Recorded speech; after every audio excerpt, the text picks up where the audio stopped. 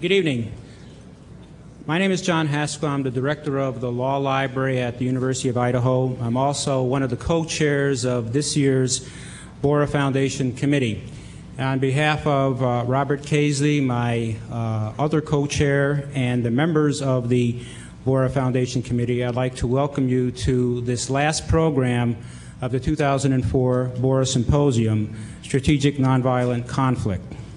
The William Edgar Borah Outlawry of Law Foundation was established in 1929 at the University of Idaho, and it was put in place in honor of Senator William Borah of Idaho. In 1938, the first program sponsored by the Borah Foundation brought Eleanor Roosevelt here to give a speech. In 1948, the first annual program on the causes of war and the conditions for establishing the lasting peace were held here. And this was the predecessor of the symposium that we're having this week. Funding for the Borah Symposium comes primarily from the Borah Foundation, but this year we were able to solicit and get some supplemental funding from three other programs on campus: the Martin Institute for Peace Studies and Conflict Resolution, the Sherman J. Bellwood Lecture Endowment at the College of Law, and the university's Office of Diversity and Human Rights. And we appreciate this supplemental funding that has allowed us to put on what has turned out to be a fairly successful Borah Symposium. Tonight we will be having a keynote address by Lech Walensa, and the topic will be Poland and the USSR, Nonviolent Conflict in Practice. The game plan for tonight is to have a showing of a segment of a documentary, A Force More Powerful, with the segment that deals with Solidarność, the solidarity movement in Poland that was led by Walensa in the 1980s. Lech Walensa, for those of you who are less than 20 years old, was the head of Solidarność, the Solidarity, Poland's first independent trade union. And when you see the documentary, you'll see what sort of activity that involved. For this activity, he was awarded the Nobel Prize for Peace in 1983. And in 1990, the Polish people rewarded him by electing him the president of Poland in the first direct presidential election held in that country. And he held that office until 1995. This evening, we're going to see a documentary, A Force More Powerful, at least that segment dealing with solidarity. This is an Emmy-nominated PBS movie, and it is put out by the International Center on Nonviolent Conflict. If you've come to any of the other sessions we've had this week, there's been someone from the ICNC at each of the presentations we've had, and tonight is no different. Tonight we're going to have Beryl Rodal, the vice chair of the ICNC, introduce the documentary and make some comments upon the career of Lech Walensa. Mr. Rodal, for 2 decades, has provided executive leadership and strategic planning and management advice to the Canadian government. And since 1990, he's offered those same services to companies around the world. He has published extensively. His most recent publication is the book, The Somalia Experience in Strategic Perspective. And he comes with a lot of knowledge. And I would welcome you to greet him as he introduces the documentary for us this evening. Thank you very much.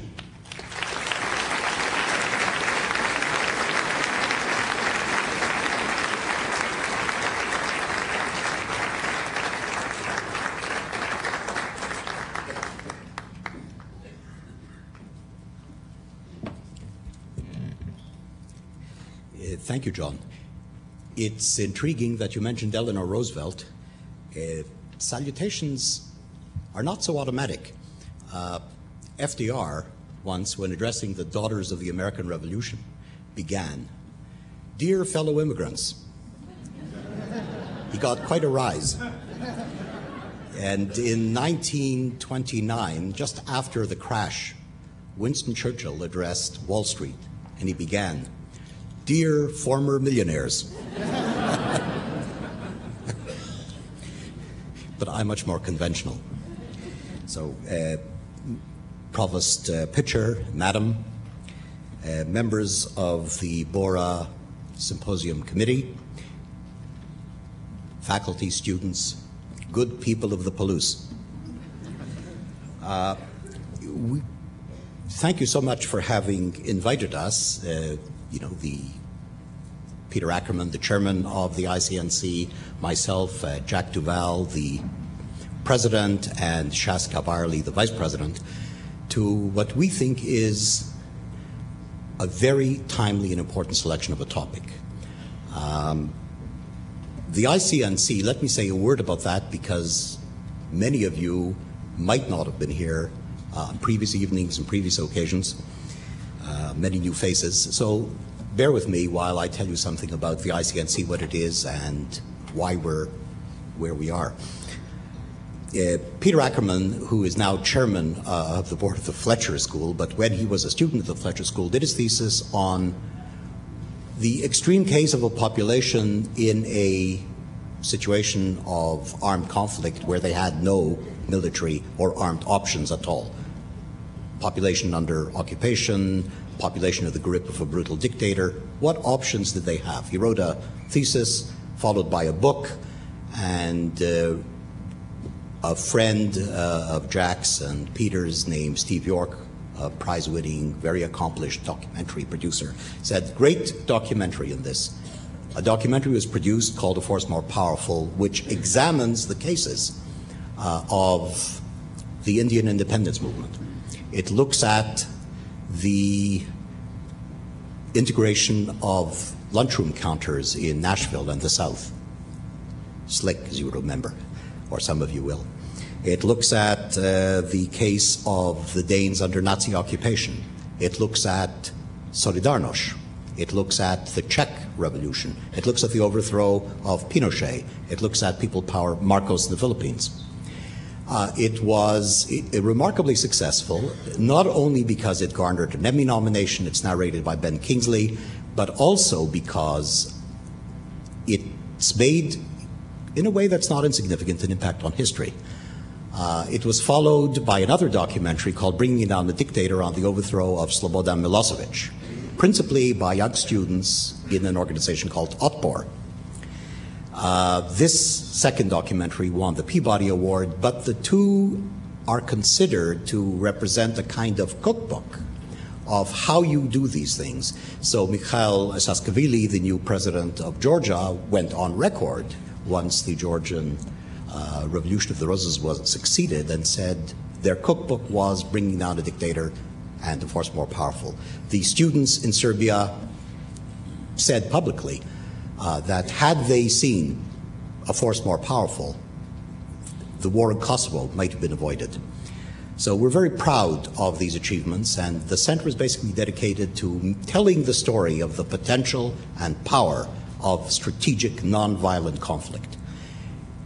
We are also keen on working with others to create tools so that students of these matters, activists can, in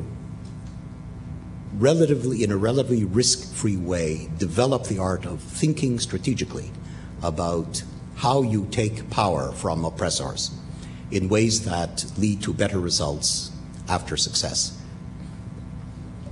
Now, I encourage any of you to see us, any of us who are here. We're happy to share our materials, make them broadly available, and there is a website. So if I may, let me give you the URL. It's www.nonviolent-conflict.org.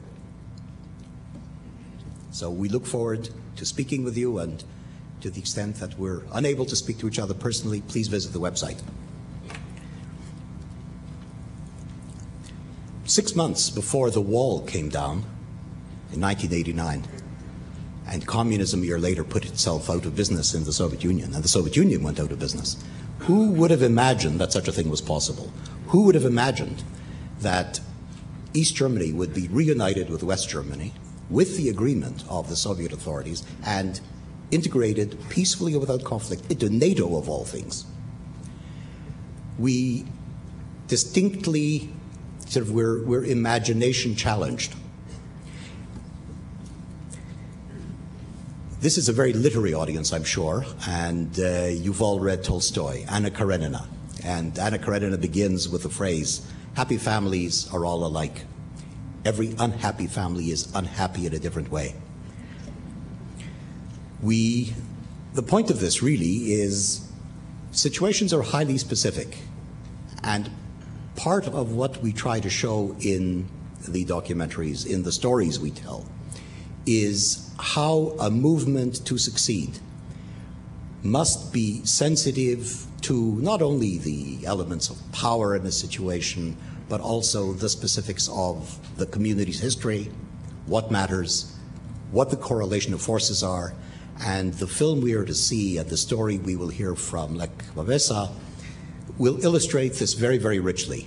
We have an ancient political community and kingdom in Poland with a very difficult history, coming out of World War II, then under Soviet rule, but which, under the extraordinary leadership of a group of very ordinary people, workers in Gdansk shipyard, managed to do what no one imagined was possible, to basically achieve independence for workers in the workers' paradise.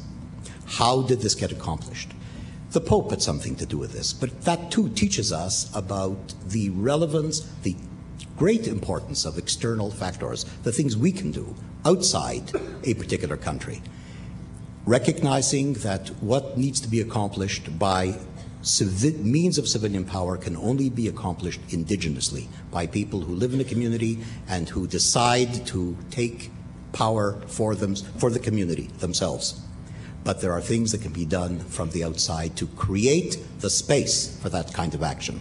Helping to create the space for this kind of civilian-based power is a large part of what the ICNC is about and what the Borah Symposium this year has been about. So I compliment the committee for its choice.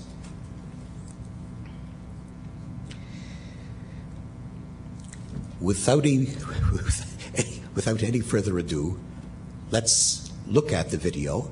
A Force More Powerful, again, produced in 2000 and shown on PBS, Bringing Down a Dictator, narrated by the president, I mean Martin Sheen, and was, again, a Peabody Award winner, was shown over the Easter weekend on PBS a year later. Both are available. Please call us, please approach us. We'll be happy to make these tools available, as well as the accompanying book, A Force More Powerful, authored by Peter Ackerman and Jack Duval. Jack is here this evening. Be happy to autograph copies, I'm sure. So let me sit down and invite you to enjoy the segment on Poland from A Force More Powerful.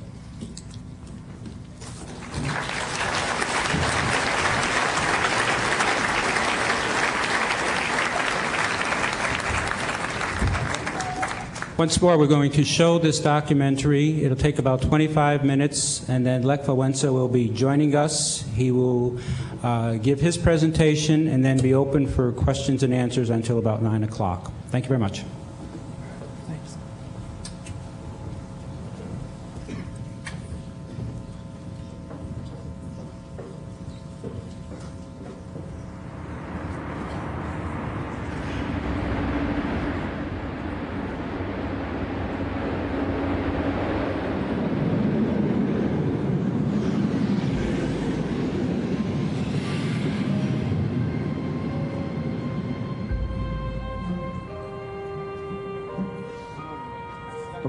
It was the right atmosphere for a strike.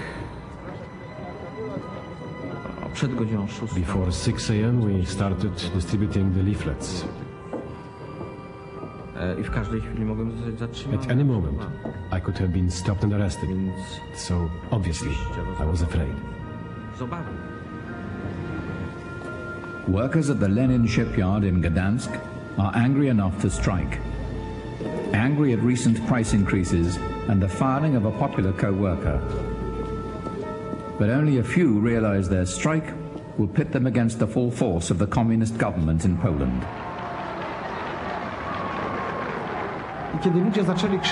People started yelling, "Open the gate, we're going downtown to the regional Communist Party headquarters." Then we knew we had to start singing the national anthem. That would calm people down. We're not going to make the mistake of 1970, when we went into the streets and tanks rolled over us.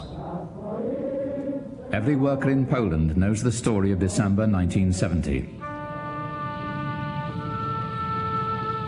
Strikers left the shipyard and marched on Communist Party headquarters.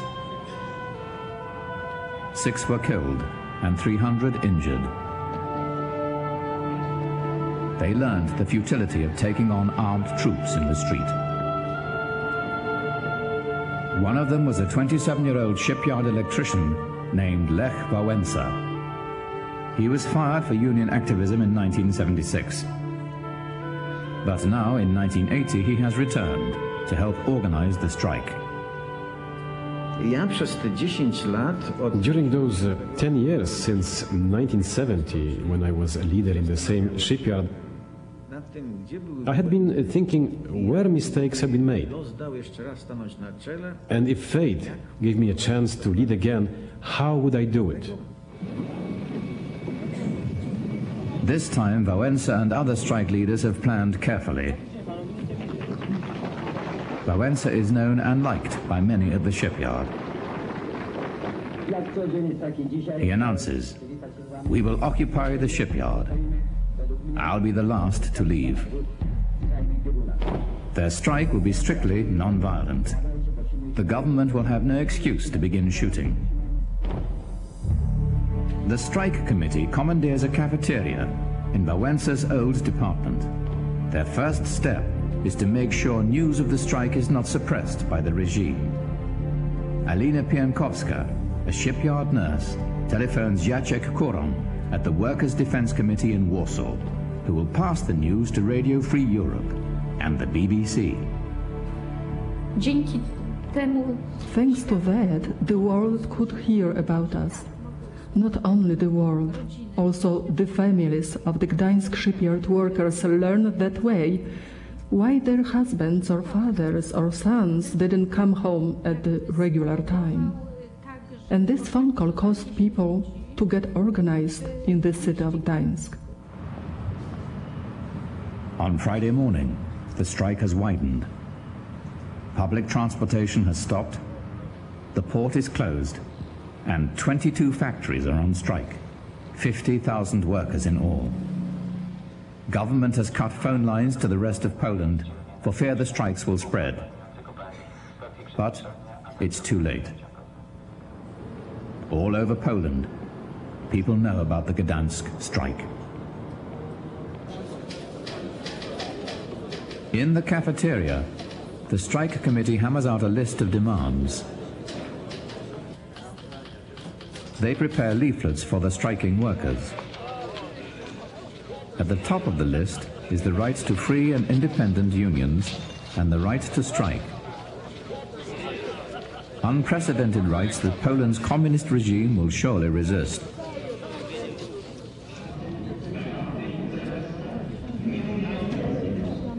On Saturday, the shipyard director has received orders from his Communist Party superiors and is ready to begin negotiating. We got instructions to do anything to end the strike, do anything to limit it to just the Gdańsk shipyard. The shipyard offers generous wage increases and better working conditions, everything but independent unions. But when the vote is taken, management has packed the committee with party officials. The terms are accepted, and workers begin going home.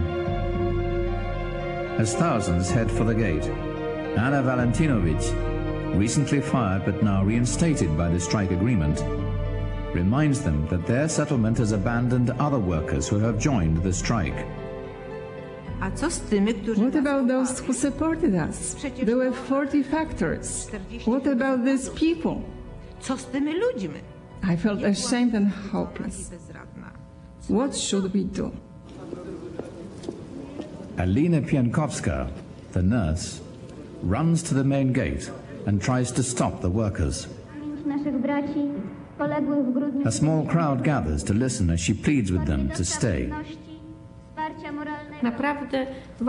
If we really want free trade unions, if we really want any influence on management, we should act in solidarity with the others, that is, to continue the strike.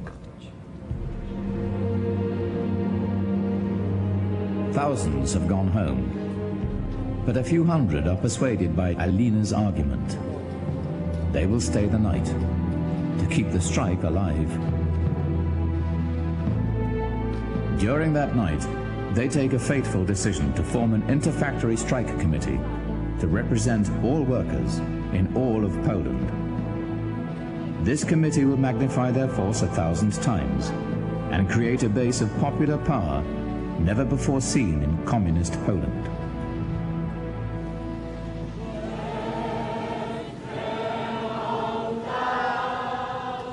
On Sunday morning, workers improvise a Catholic Mass inside the main gate. Thousands of townspeople gather outside.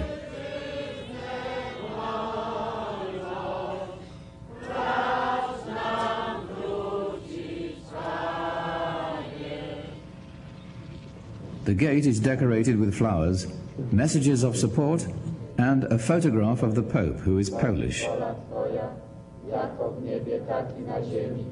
It's an unexpected show of support for the strikers. I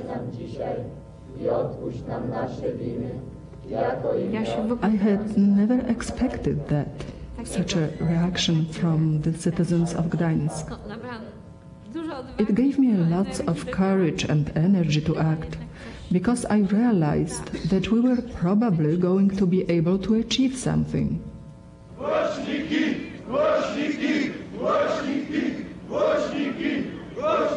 The Inter-Factory Strike Committee has published 21 demands, a document that has galvanized workers in other cities.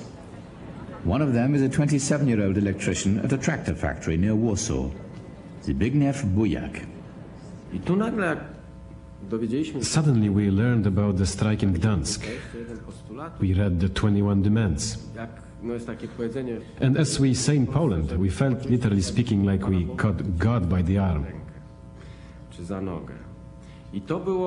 We suddenly felt that we had in our hands a tool,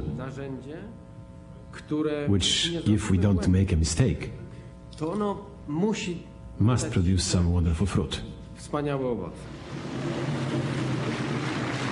In Gdansk, the strikers who spent the weekend inside the shipyard have been rewarded. 15,000 workers now return and rejoin the strike. And it's spreading to other cities. And when people were coming back, when I saw these people outside, this was a feeling you have maybe once in a lifetime. I felt this victory of ours. I was only afraid that it's not wasted. Will we have enough wisdom to keep it up? The Inter-Factory Strike Committee waits for a response to the 21 demands. While they wait, more factories join the strike. They steadily gain leverage over a system that has never permitted the existence of a power separate from the Communist Party. Everywhere, workers follow the example set in Gdansk, reducing risk by staying inside their workplaces. We are not going out of the gate, because there it is very easy for the authorities to provoke. Simply provoke and then introduce police and the military. So we wanted to avoid that. We knew about the activities of Gandhi, for example, or what Martin Luther King did. And we knew that these people, building the theory of non-violent resistance, they won. The second week begins. Strikers are publishing a daily bulletin called Solidarity and making preparations for a long struggle.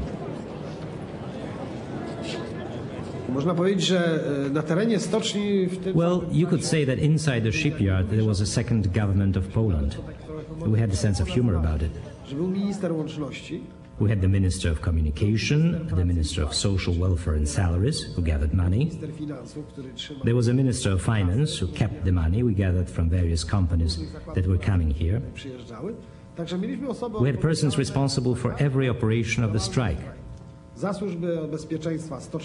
There was a Minister of Security who was responsible for all the security guards, defense of the fences, and the food. Everything worked like clockwork, like a Swiss watch. Their patience has given them strength. By the 9th day, the Inter-Factory Strike Committee speaks for nearly 500,000 workers in 370 factories in every industry and region of Poland.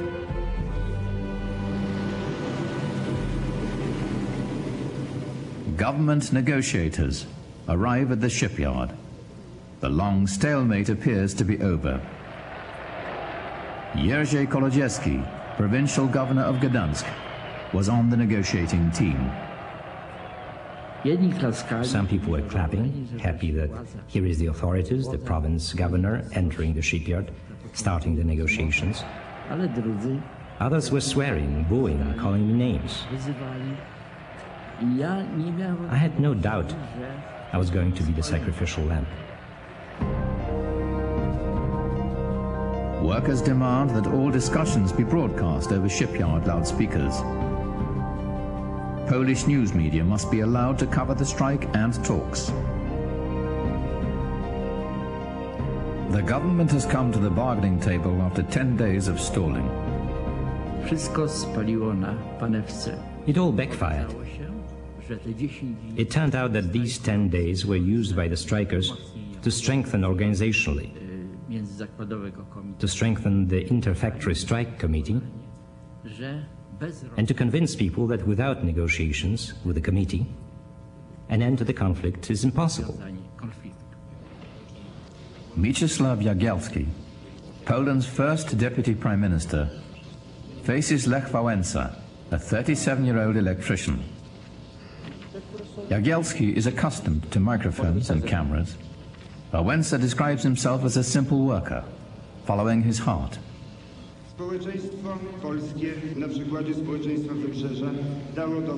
Until now, the regime has called the strikers traitors. Now the deputy prime minister has been sent to negotiate with them. The strike committee is cautious, knowing that if they push too hard, the game will be lost, and that Soviet military intervention is a real possibility.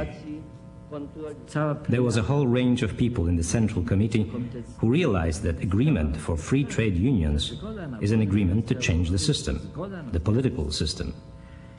Also, they couldn't gain approval from the Soviet Union. I know that.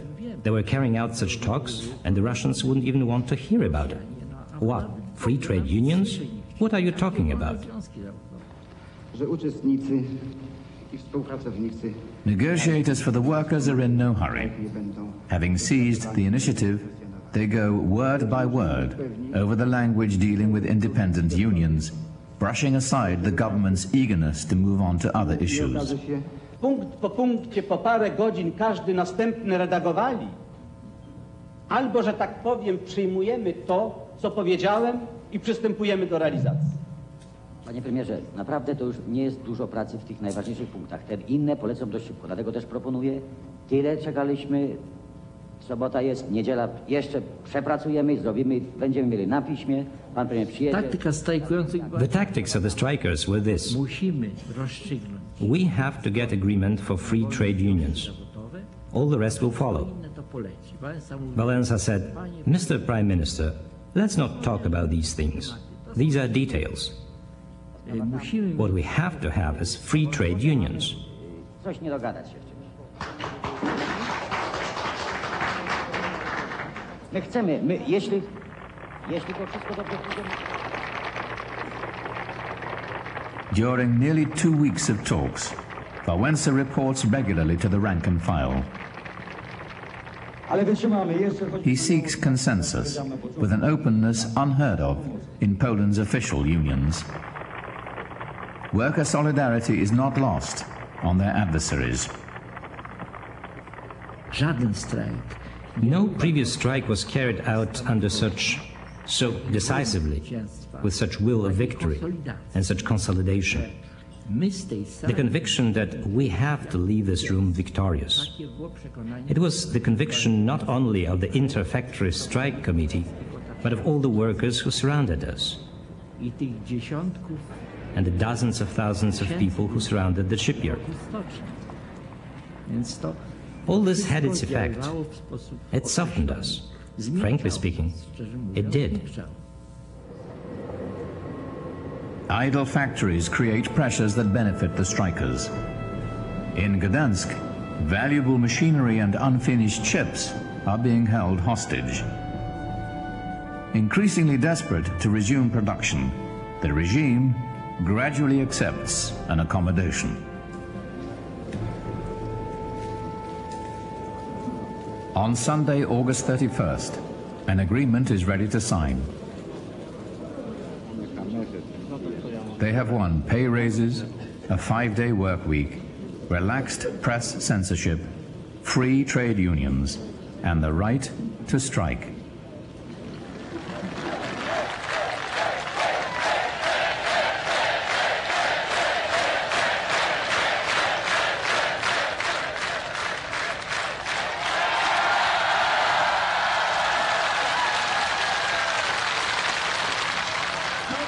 Jak powiedziałem pierwszego dnia, że zwyciężymy i zwyciężyliśmy. Taka jest polska prawda.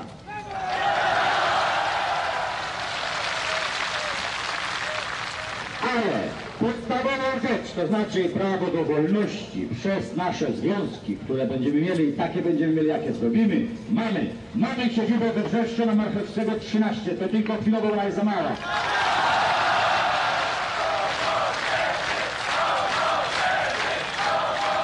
Jednocześnie jakby widząc jak podpisywane, seeing these accords being signed,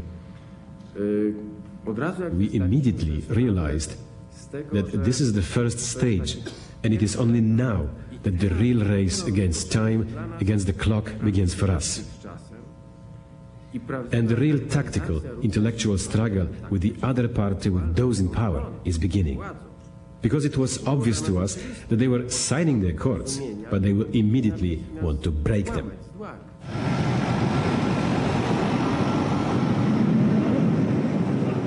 The race against time begins as Walensa and Valentinovich tour the country to celebrate their success, recruit new members, and create hundreds of affiliated local unions. In 4 months, Solidarity membership grows to 10 million.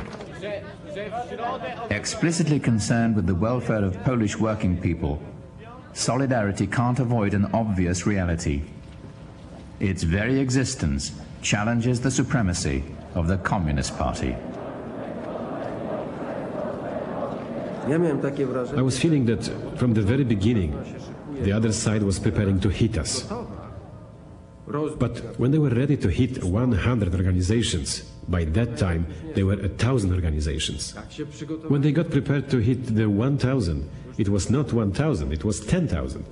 And it was not 100,000 members, but 1 million, and later 10 million. They must grow quickly, becoming big enough that when the inevitable backlash comes, Solidarity will be too powerful to destroy. From the start, union activists are harassed, their newspapers censored, offices raided. Workers are ordered to work 2 Saturdays a month, an open breach of the agreement. Solidarity fights back with strike threats. Tak. Wydaje mi się, że w poniedziałek postawię cały kraj na nogi. Zrobię strajk. Pan tak przekaże to. Ja mam dość żartów i podjazdów. Panie wojewu, pan dobrze wie. Więc pan przekaże rządowi, że w poniedziałek prawdopodobnie dam rozkaz do strajku generalnego. Dziękuję. Trochę demokracji, trochę wolności osobistej. Przez każdych ludzi. O, nie dam rady. No, tak może trudno. Niekulturalnie tego, ale nie można. A year after it was founded, the union re-elects Walensa as president. Lech Walensa. But Solidarity's open democratic structure makes it vulnerable to its own extremists and to infiltrators. No ale było paru takich agentów. There were some agents, you can hear them on the tapes even now, who were pouring oil on the flames, saying, to make a demonstration in Warsaw, gather 100,000, 200,000 people, and then hand-to-hand fighting. Obviously, there was no other course for the authorities. Either give up power and start democratic elections, or tanks and put us in prison. On the night of December the 11th, 1981, communist authorities raid a conference of Solidarity's national leaders. The entire presidium is arrested in its hotel. In the next 2 days, Solidarity activists are rounded up by the thousands. Martial law is declared on December 13th. At the moment when they hit us, I said this. Right at this moment, you have lost. We are winning. And you have driven the last nails into your communist coffin. Martial law is an admission that the regime has lost the people's consent. Relying solely on the power to prohibit, the regime has lost all ability to persuade.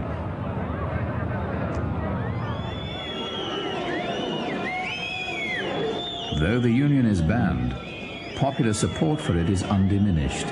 Solidarity becomes a non-violent resistance movement, infused with a sense of Polish patriotism.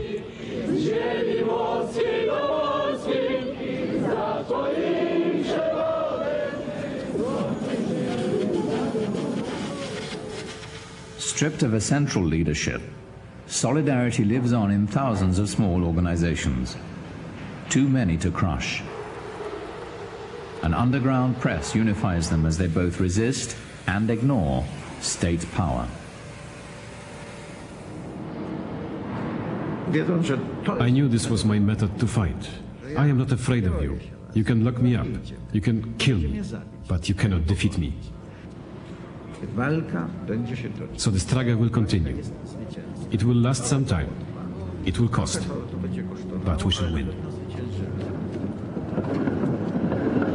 For 7 years, repression creates the appearance of stability. But below the surface, the foundation is rotting. In summer 1988, it collapses as price increases, food lines, and rationing paralyze the country. A new wave of strikes is beyond the government's ability to control. The regime offers to re-legalize Solidarity if Lech Wałęsa will negotiate an end to the strikes. Within 3 days, the country is back at work. Solidarity has proven itself a capable and responsible force. In February 1989, Solidarity, the government, the party and the church begin roundtable talks on Poland's future. After 2 months of negotiations, they agree on free unions, a free press, and parliamentary elections. In a 2-month campaign, Solidarity candidates are popular, but no one expects them to dislodge the Communist Party.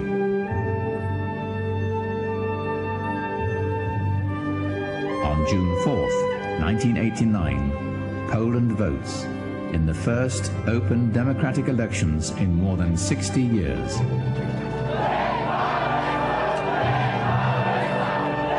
That night, in the square outside Lech Wałęsa's apartment, the victory is celebrated.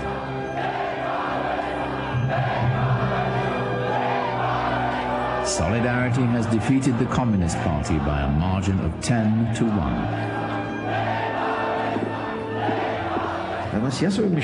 If they just opened a small crack in these doors to freedom, I'd put my working class boot in those doors, and they won't close them.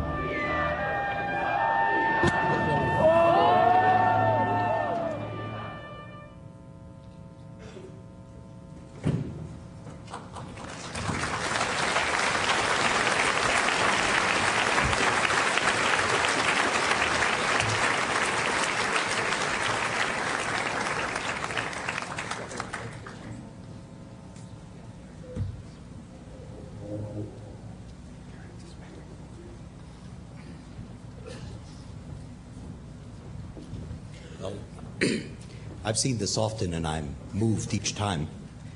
The stories in A Force More Powerful are stories from every continent, all manner of communities. So I urge you to, when you can, try to view the videos. But today we need more than ever more democracy, freedom, accountable government. We need more than ever to reduce, I'm sure you agree, the incidence of deadly violence. We need new tools and new international rules, protecting the space for civil society. And that is what we've been discussing here at the Borah Symposium for the last few days, and the work which we do in the ICNC. What is most extraordinary, and actually not mentioned in this segment on Poland, is that Lech Walensa and his colleagues in Solidarność accomplished all of this with 1 million Soviet troops on Polish territory. It is a dramatic story of not only discipline, but also of imagination. If there is one word that describes what is necessary in making the world a safer place, it's thinking more imaginatively about the possibilities before us. But without any further ado, let us welcome the leader of Solidarność, former president of Poland, Lech Walensa.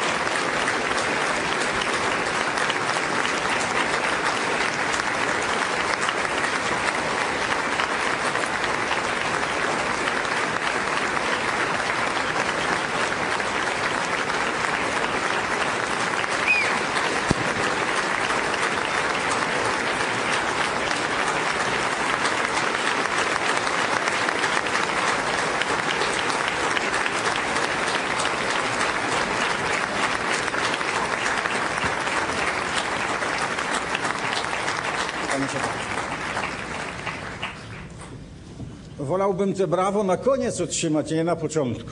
I wish you'd say some applause for when I finish, not just begin with it. Ja będę musiał teraz zapracować, a to nie będzie takie proste. Now I will need to work a little bit hard to earn the applause by the end. Szanowni Państwo, oglądałem z tyłu ten film.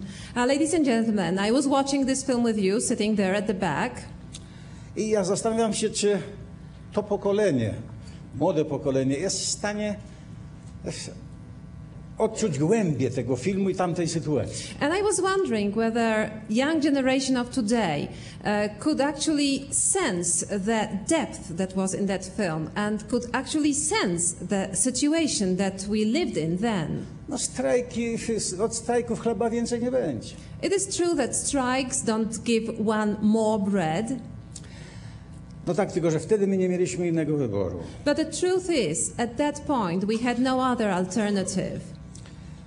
I dlatego, wybaczcie, trochę historii będę musiał powiedzieć. So well, then forgive me, I have to go back to history for a little while. I z tego, by wyciągnąć wnioski. Also for us to draw some conclusions reaching the future. Właściwie społeczeństwom zawsze zależało na tym, by dobrze odczytać czas i znaleźć dla siebie miejsce w tym czasie.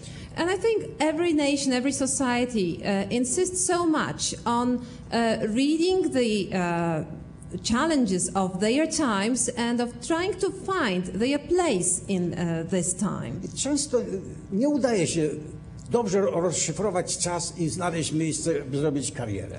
And it is often a case that we are incapable of reading the signs of our times properly in order to make a good progress, to make a good career. I dziś jest wyjątkowa sytuacja. And I think in this respect we are living very special situation today. Zrozumieć dzisiejszą sytuację przez tamtą sytuację. And it is really a great challenge for us to understand the current situation, but in view of the situation that we just witnessed in the film. Tego chciałbym z Państwem dokonać. And this is actually something I would like to achieve together with you.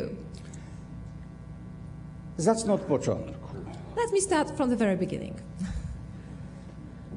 Do końca XX wieku until the end of the 20th century, ludzkość właściwie walczyła o ziemię i jej bogactwa. Actually, we can say that mankind, until the end of the 20th century, just fought for land and territory and for the natural resources that were in land. I stąd pewne miejsca na tej ziemi były szczególnie doświadczane w tamtej koncepcji. And that's why certain locations around the globe, because of such an ideology, experience more than other places around the world. Polska jest takim miejscem szczególnego doświadczenia. And Poland is precisely such a place which experienced more than others. Bo to środek Europy. Because it's in the center of Europe. Z jednej strony Niemcy, z drugiej strony Rosja. And Poland has Germany on one side and Russia on the other. Jak wiecie, te oba narody to takie narody turystyczne. Lubią wizyty sobie składać nawzajem. And as you may know from history, these two nations enjoy traveling and enjoy visiting and revisiting one another. I często to właśnie robili, ale najkrótsza droga prowadziła przez Polskę. And that's exactly what they often did in history. And on the way, they had to cross Poland because it's the shortest way. I kiedy idąc, okazywało się, że ten kraj jest ładny i zostawali na dłużej. And when they happened to be in Poland on that way, they looked around and they liked the country and they decided to stay on for longer. Raz na 120 lat zatrzymano się. On one occasion they stayed on for more than 120 years. Polskę wymazano z map. And this was the time when Poland was erased from the world maps. Ostatnio po II wojnie światowej też zamontował się tam właśnie Sowieci się zamontowali. And the last visitors we had was after the Second World War when the Soviets decided to stay on for longer. Takie miejsca i ludzie tam mieszkający ze względu na te doświadczenia nauczyli się przewidywać, czytać czas, w którym żyją. And people who happen to live in such places which experience so much, those people have learned to perhaps read the signs of the time better than the others. They have also learned to anticipate things better than the others. Starsi pamiętają, a młodzież niech zobaczy do książek. Some senior people may remember and the young ones may verify it in history books. Przed II wojną światową ostrzegaliśmy świat. That before the Second World War, the Poles had tried to warn the world. Świat i mocarstwa nam odpowiadały. When, in reply to those warnings, that's what the Poles heard from the West and from the powers of the then world. To sprawa lokalna. No nie będziemy się mieszać do tego. They heard that, well, that is merely a local conflict. We don't want to get involved. Dopiero jak wojna doszła do Londynu, do Paryża, przypomniano sobie polskie ostrzeżenia. And it was only once the war reached Paris and London that the world did remember that the Poles who had been trying to warn them. Po II wojnie światowej znów było podobnie. The situation was similar after the end of the Second World War. Ostrzegaliśmy, że Stalin montuje na połowie świata komunizm. We tried to warn the world that Stalin was trying to install communism in almost half of the globe. Że nie wolno się na to zgodzić. That the world should not allow him to do it. Zerwano z polskim rządem legalnym, stosunki dyplomatyczne, nawiązując rządem przez Stalina stworzonym. And what happened was that the West simply broke off the diplomatic relation with the Polish, legal Polish government in exile and established the diplomatic relations with the Stalin-imposed communist government in Poland. System komunistyczny nie pasował dla Polski. The communist system was not the one that would fit Poland at all. Ale nie mieliśmy siły się obronić. However, at that point we had no strength to oppose its imposition. Sam Stalin śmiał się z tego, że narzucił Polsce komunizm. Actually, Stalin thought it was good fun, and he considered it a good joke that he managed to impose the communist system on Poland. Mówił, że tak pasuje dla Polaków komunizm, jakby założył końskie siodło na świnie. Well, he actually said that communism fitted Poland like if you wanted to put a horse saddle on a pig. I rzeczywiście tak było. And that was exactly a very illustrative way of putting it. 50 lat walczyliśmy, by zrzucić te siodło.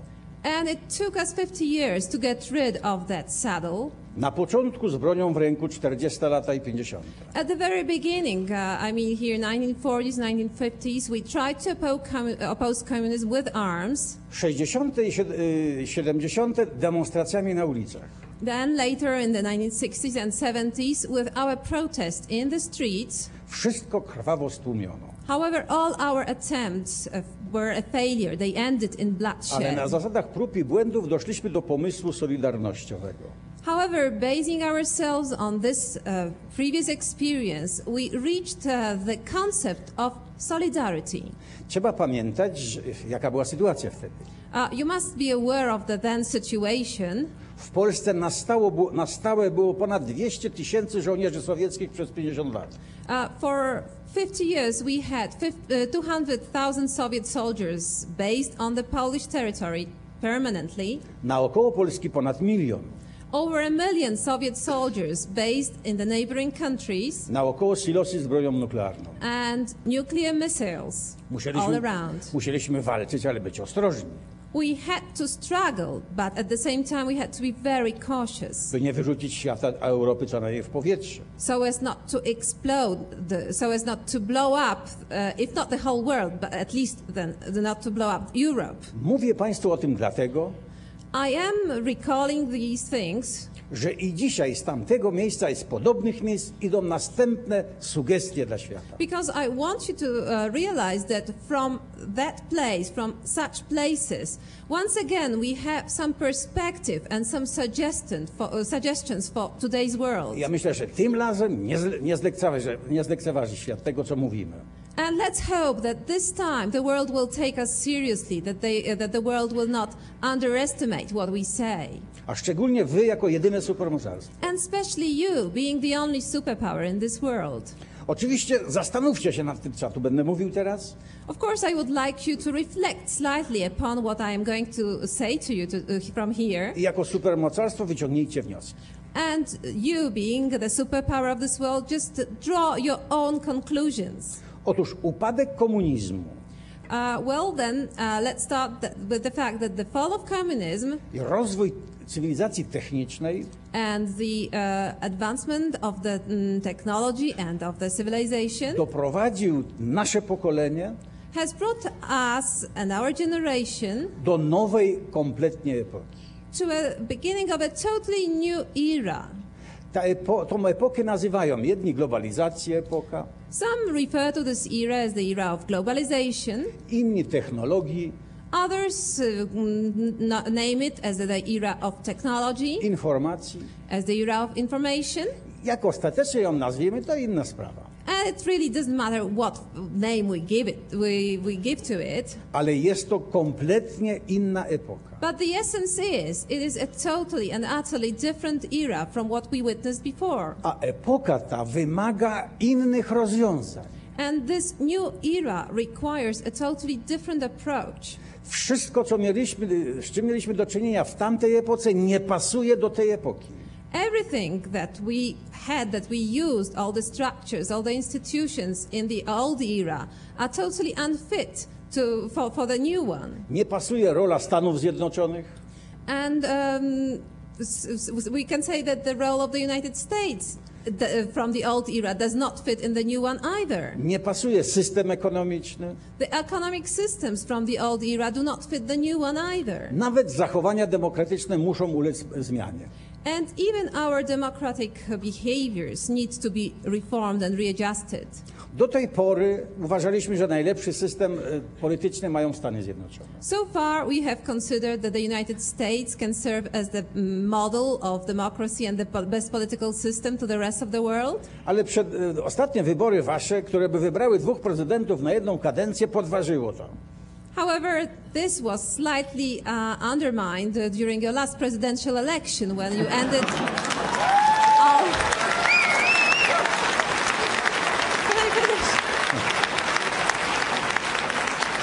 Let me finish nevertheless. When you ended electing almost 2 presidents for 1 term of office. My sobie myśleliśmy tak, może to jest dobre rozwiązanie. Wielki kraj niech ma jednego prezydenta na nieparzyste, a drugiego na nieparzyste. Well, we thought, the United States is a huge country. Perhaps it can do with 2 presidents for 1 term of office, one coming on Mondays, Wednesdays and Fridays into the office and the other one on alternative days. Ale czy go innym proponować Polsce? No chyba niedobrze. But perhaps this would not be really the best model to follow by other countries like Poland, for example. Niemniej jednak z tym to sobie poradzicie jakoś. But I think this is only a minor drawback and you can actually cope with it and you will deal with it yourselves. Problem jest gdzie indziej. However, I can see a greater challenge elsewhere. Otóż do rozwiązań w globalizacji będziemy różne konfiguracje tworzyć. And I think that in the globalized world, we will be establishing different structures, different frameworks. Do wiele organizacji, różnych organizacji w Europie i gdzie indziej będą dołączać Chiny często. And many institutions in this globalized world will be joined by China. To wspaniali ludzie, wielka kultura. China representing wonderful people, a great old civilization. Ale zgodnie z demokracją będą stawiać często problemy na zasadzie referendum czy wyboru. But since we want to have democracy, I'm sure that there will be some challenges if we have voting or referenda. Jakie referendum z nimi wygracie, wy czy my?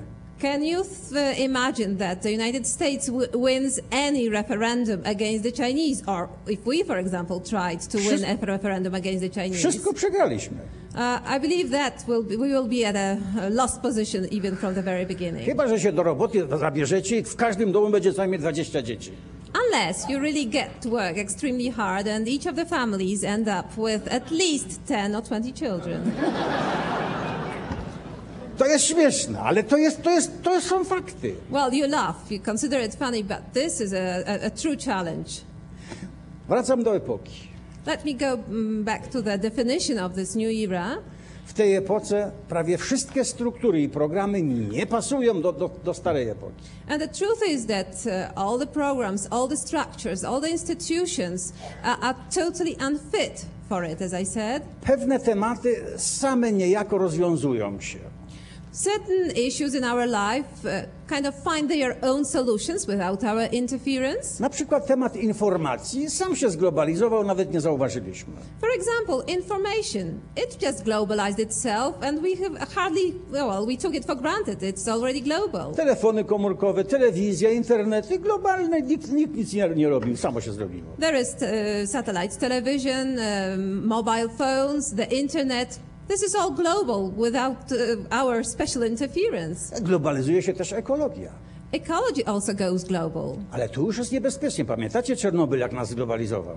However, this is already something very dangerous to the world as well. You can still recall Chernobyl, I suppose. It really did globalize us, didn't it? Tu jak nie pomożemy, to może być niebezpiecznie. And here, if we do not interfere, if we do not control things, they can set up a very threatening situation to us. Globalizuje się ekonomia. Economics also goes global. Oczywiście u was tego nie widać. Of course, here in the United States you don't see it so clearly, Ale w Polsce widać globalizację. but we can see globalization in Poland. Bardzo dużo towarów amerykańskich i innych jest. There are many American goods in Polish shops and goods made elsewhere in other countries. Ale u was ja nie widzę globalizacji, nic, żadnego polskiego towaru prawie nie ma. However, here I have problems finding the traces of globalization. I haven't met any Polish products in your shops. No jak tą globalizacją jest? So, what do you think about globalization? Szanowni Państwo, Well, ladies and gentlemen, tematów jest tak wiele, there are so many issues that need discussing, a rozwiązań niedużo. and very few ready solutions so far. Dlatego, że znów demokrację tą w starej epoce do parodii doprowadziliśmy. Because we have almost made a caricature of our democracy in the old era. Politycy myślą, jeśli chodzi o geografię, okręgami swoimi wyborczymi. Because the politicians, they just limit themselves when thinking about politics, they limit themselves to their constituency, geographically speaking. Jeśli chodzi o czas, to kadencjami myślą. And in terms of time, they only mean in terms of their term of office. I That's it. stąd nie mamy polityków z wizją, ale mamy w telewizji. That's why we hardly have any politicians of a vision, but a lot of politicians on television. I znów trzeba to naprostować. So we have to do something about it. Jestem tu, bo mnie zaprosiliście. I am here because you have invited me. Ale chciałbym, byśmy wspólnie, może nie dziś, dzisiaj podyskutowali, ale jutro jednak wybrali rozwiązania. And I would like you and myself to discuss things together. And perhaps we will not come up with a ready solution today, but at least we will reflect and we will find a solution tomorrow. Należymy do wyjątkowego pokolenia. We are just members of a very exceptional generation. W sztafecie pokoleń mamy ciekawe miejsce. And our position in this relay of generation is very special. Nie tylko za naszego życia zmieniają się setlecia, Not only do we witness the beginning of a new century, tysiąclecia, of a new millennium, epoki. but also a beginning of a new era. Jeszcze nigdy od nas nie zależało tak wiele jak teraz. Never before had this situation made us in a position that so much depends on us. I dlatego poszukajmy miejsca dla supermocarstwa. So that's why let us try hard to find a good position for the superpower in this new world. Chyba że nie chcecie być supermocarstwem, oddajcie to Polsce, my sobie poradzimy. Unless you decide that you don't want to be a superpower any longer, just share this position with Poland, we will know what to do with it. Szanowni Państwo, ponieważ czas jest wasz, drogi i mój, well, ladies and gentlemen, since your time and mine is very precious, dalszy ciąg już bym chciał poprowadzić razem z Państwem tematy wybrane. I would now like to pass to the part of the discussion in which you also participate, in which you pick the topics that you want to Byśmy mówili discuss, tylko o tym, co nas interesuje. so that we really focus on what is of interest to Jak you. nie chcecie, to ja będę monologował. Of course, if you are unwilling to join in the discussion, I will continue monologuing. Ale monolog może być nudny. But a monologue can turn out a boring thing. So Ale zgodziłem się, więc dobrze. since I have agreed to be here, I will do it, not to worry. Jeśli wybieracie monolog, If you choose and if you tylko opt for the jeden warunek. monologue, there will be one condition set to it. zamykam drzwi, nikomu nie wolno wyjść. I will lock all the doors. I will not let anyone out. Nie będę monologował do pustej sali. I won't be monologuing to empty seats. Więc wybór należy do was. So it's up to you to decide. Jest z historii, z moich miejsc, z mojej walki, jest tak dużo tematów, na które mogę mówić. There are so many issues that we can talk about, referring to history, to my struggle, to my position in it. Uczestniczyłem w wielkich procesach. I did take part in great important processes in this world. Poznałem największych ludzi tego świata. I got to know all the most powerful people of this world. Więc można o tym. So that may be one of the topics. Ale wolałbym jednak mówić o dniu dzisiejszym. But I'd sooner talk about today. O systemach politycznych, ekonomicznych. I'd sooner talk about the new systems, both economic and political. O szansach Stanów Zjednoczonych, Europy i świata. I'd sooner talk about the opportunities that the United States, the world and Europe are facing. Ale może to jeszcze raz mnie zaprosicie na następnym spotkaniu. But if we don't discuss all of these issues, perhaps I will get re-invited and then we will continue the discussion. Podoba mi się wszystko, tylko ta Moskwa to nie bardzo. I like everything here. It's just that Moscow, you know, this is slightly different.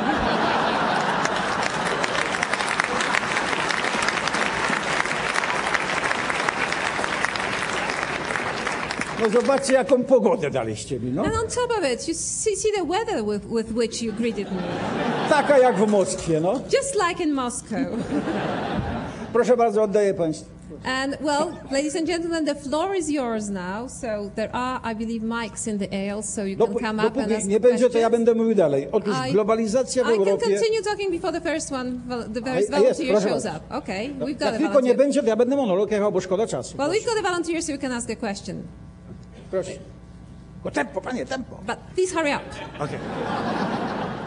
I'll do my best. You have to forgive me if I stumble along my words here. I'm a little nervous talking to one of my very first heroes. Ma pan rację, proszę pana, 100 razy doktor ja jestem. Well, no wonder you should be a little bit scared because I've got at least 100 doctoral degrees.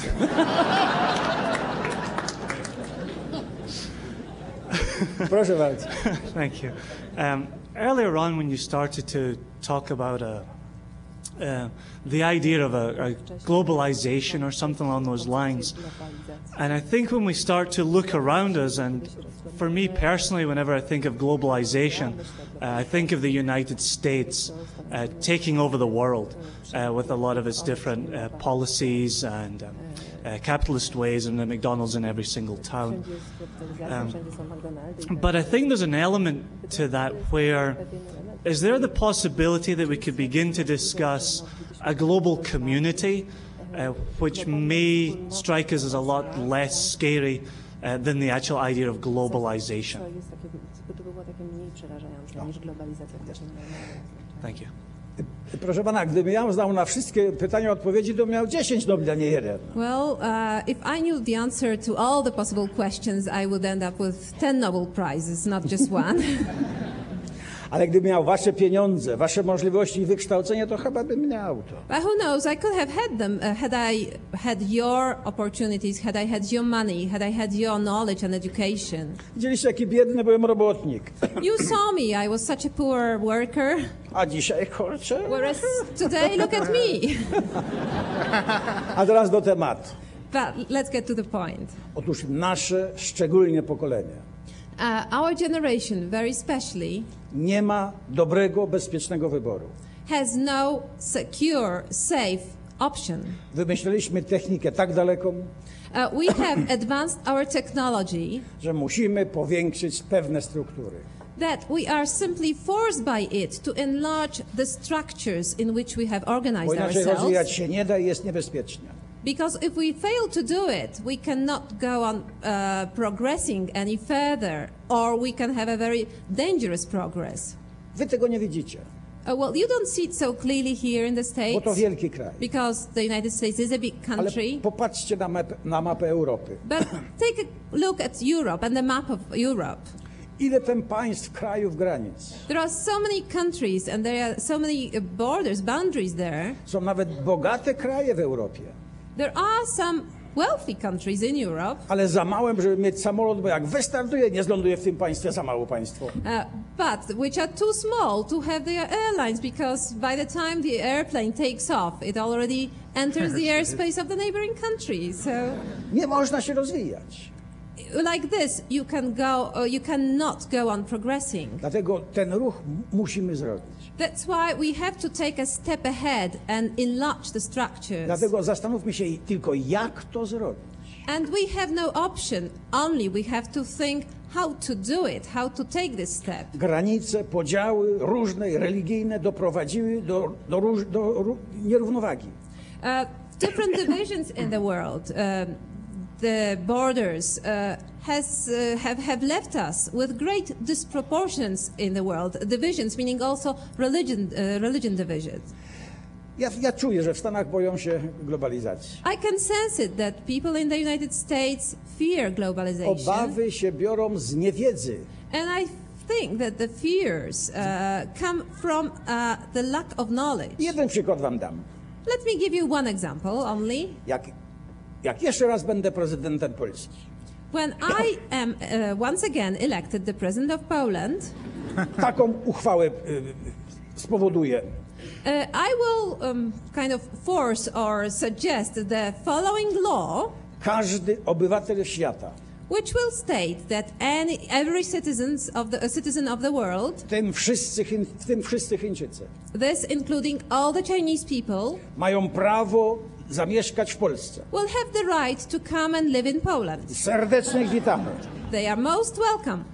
Z tym, że w Polsce oprócz praw są obowiązki. But the point is that in Poland, next to the rights, there will be also responsibilities. Ponieważ to nie jest za duży kraj. Because after all, it's not a very huge country. Ponieważ jest nierównowaga. Because we still have some disproportions. Każdy, kto będzie chciał z prawa skorzystać i w tym pięknym kraju zamieszkać, everyone who will be willing to take advantage of this right and to come to live in this beautiful country that Poland is, musi wcześniej spełnić obowiązek.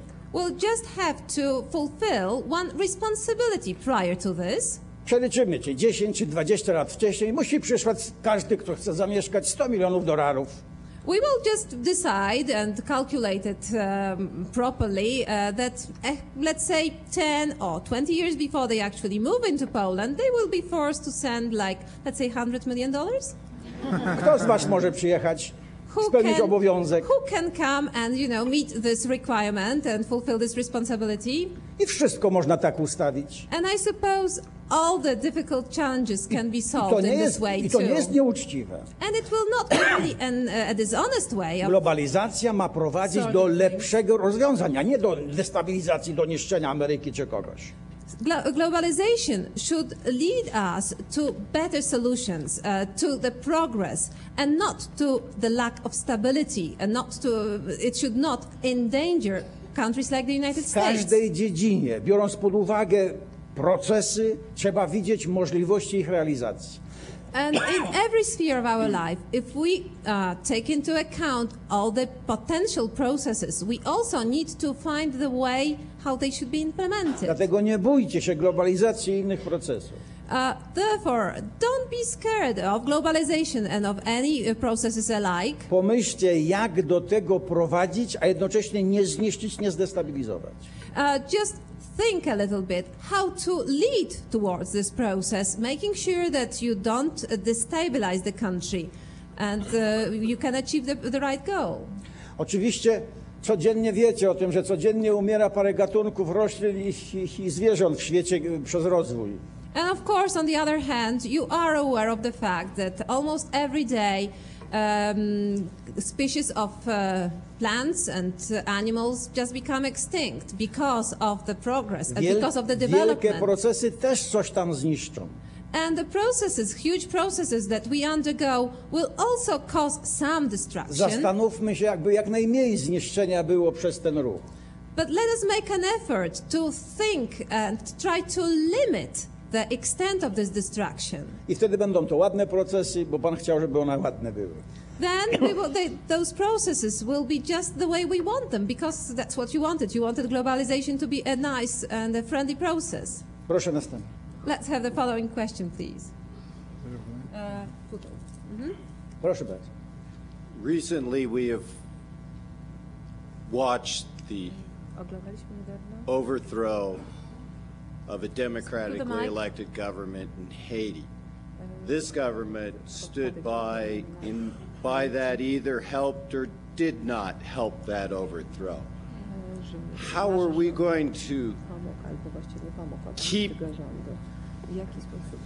violent overthrows in small countries from happening, or what would you suggest to the president of this country who, anyway, on the aspect of Haiti?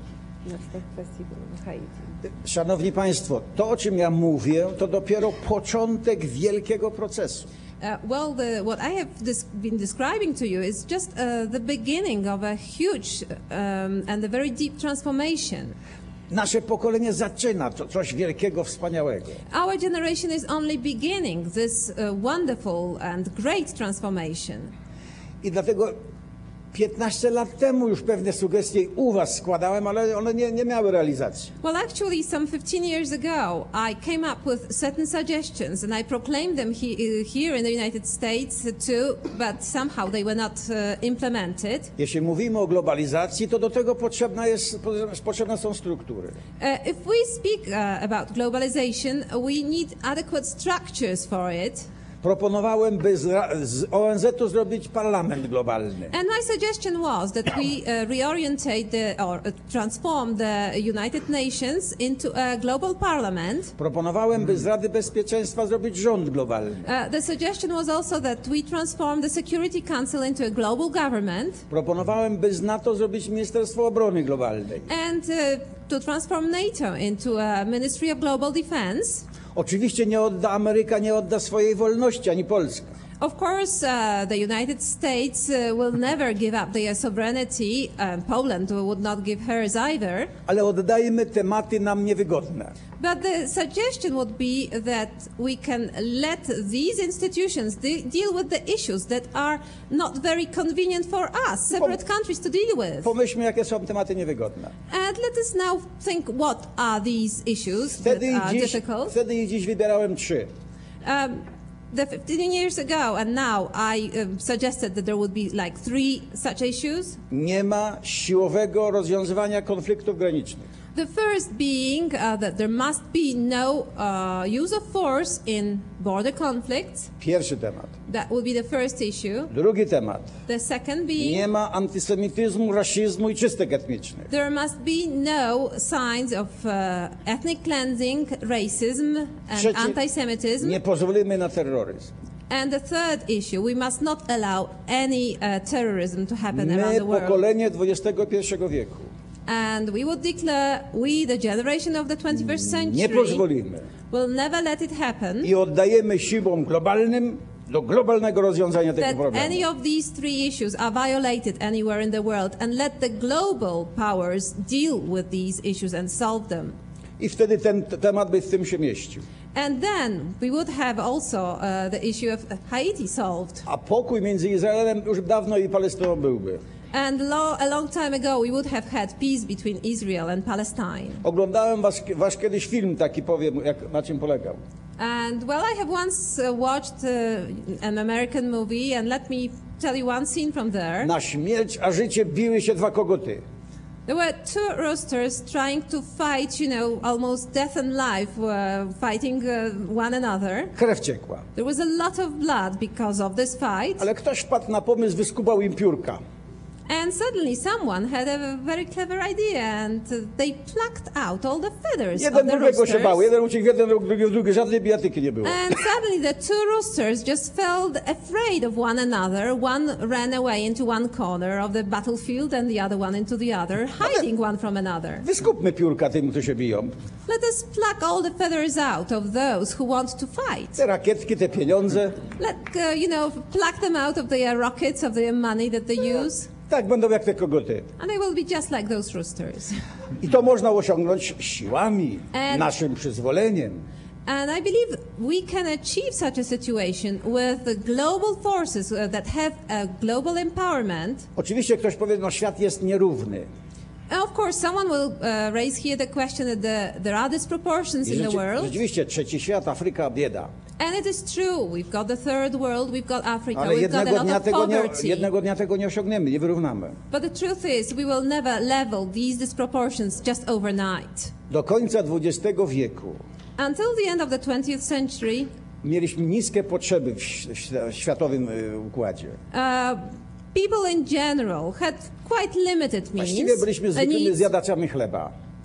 I would call people of the then times as bread eaters. That would be it. I stąd walka o ziemię, o chleb, o lepsze miejsca na ziemi. That's why we struggled. We fought with other people because we wanted to have a better bread, more land, more territory. XXI wiek przenosi nas na wydawanie, na pracowanie, na środki techniczne.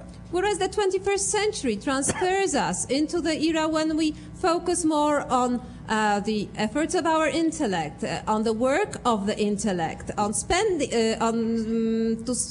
to the era when we spend more on the products of the intellect. Więcej pieniędzy wydajemy na to. This is what we spend more money on. Za wytwory intelektu można kupić wszystko, co w ziemi.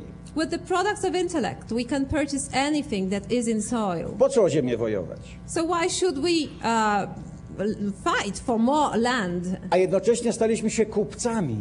And at the same time, we have all become consumers. Tych biedaków, tych zjadaczy chleba można było nawet likwidować, bo przeszkadzają, plączą się po ziemi. Those individuals who were only bread eaters could be eliminated. They could get into our way, whereas now Kupców nie możecie likwidować. potential consumers must not be Bo nie eliminated kupią Fordów, because komputerów. they will never buy your Ford cars, they will never buy the computers that you produce. A więc podnieśmy, było więcej kupców.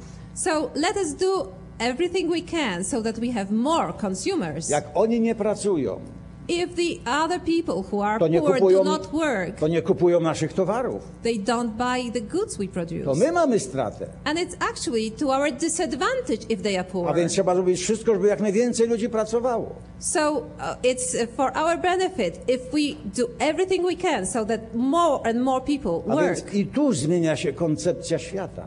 So even looking from this perspective, our approach to the world has changed. Jeśli tak zaczniemy myśleć, to i tam, w tym kraju biednym, And if we adopt such a perspective, then also in that poor country, znajdziemy w tym rozumowaniu rozwiązanie. we will find solutions for the people living there. Ale tymczasem jest tak, jak jest. Meanwhile, the situation has not really changed a lot from the old era. Mamy jedno supermocarstwo, Stany Zjednoczone. We are left with one superpower in the world, that is Bardzo the United operatywne. States, a very effective W superpower obronie swoich interesów. when they defend their own I interests. trochę tam czyich jeszcze. And sometimes they also defend other people's interests.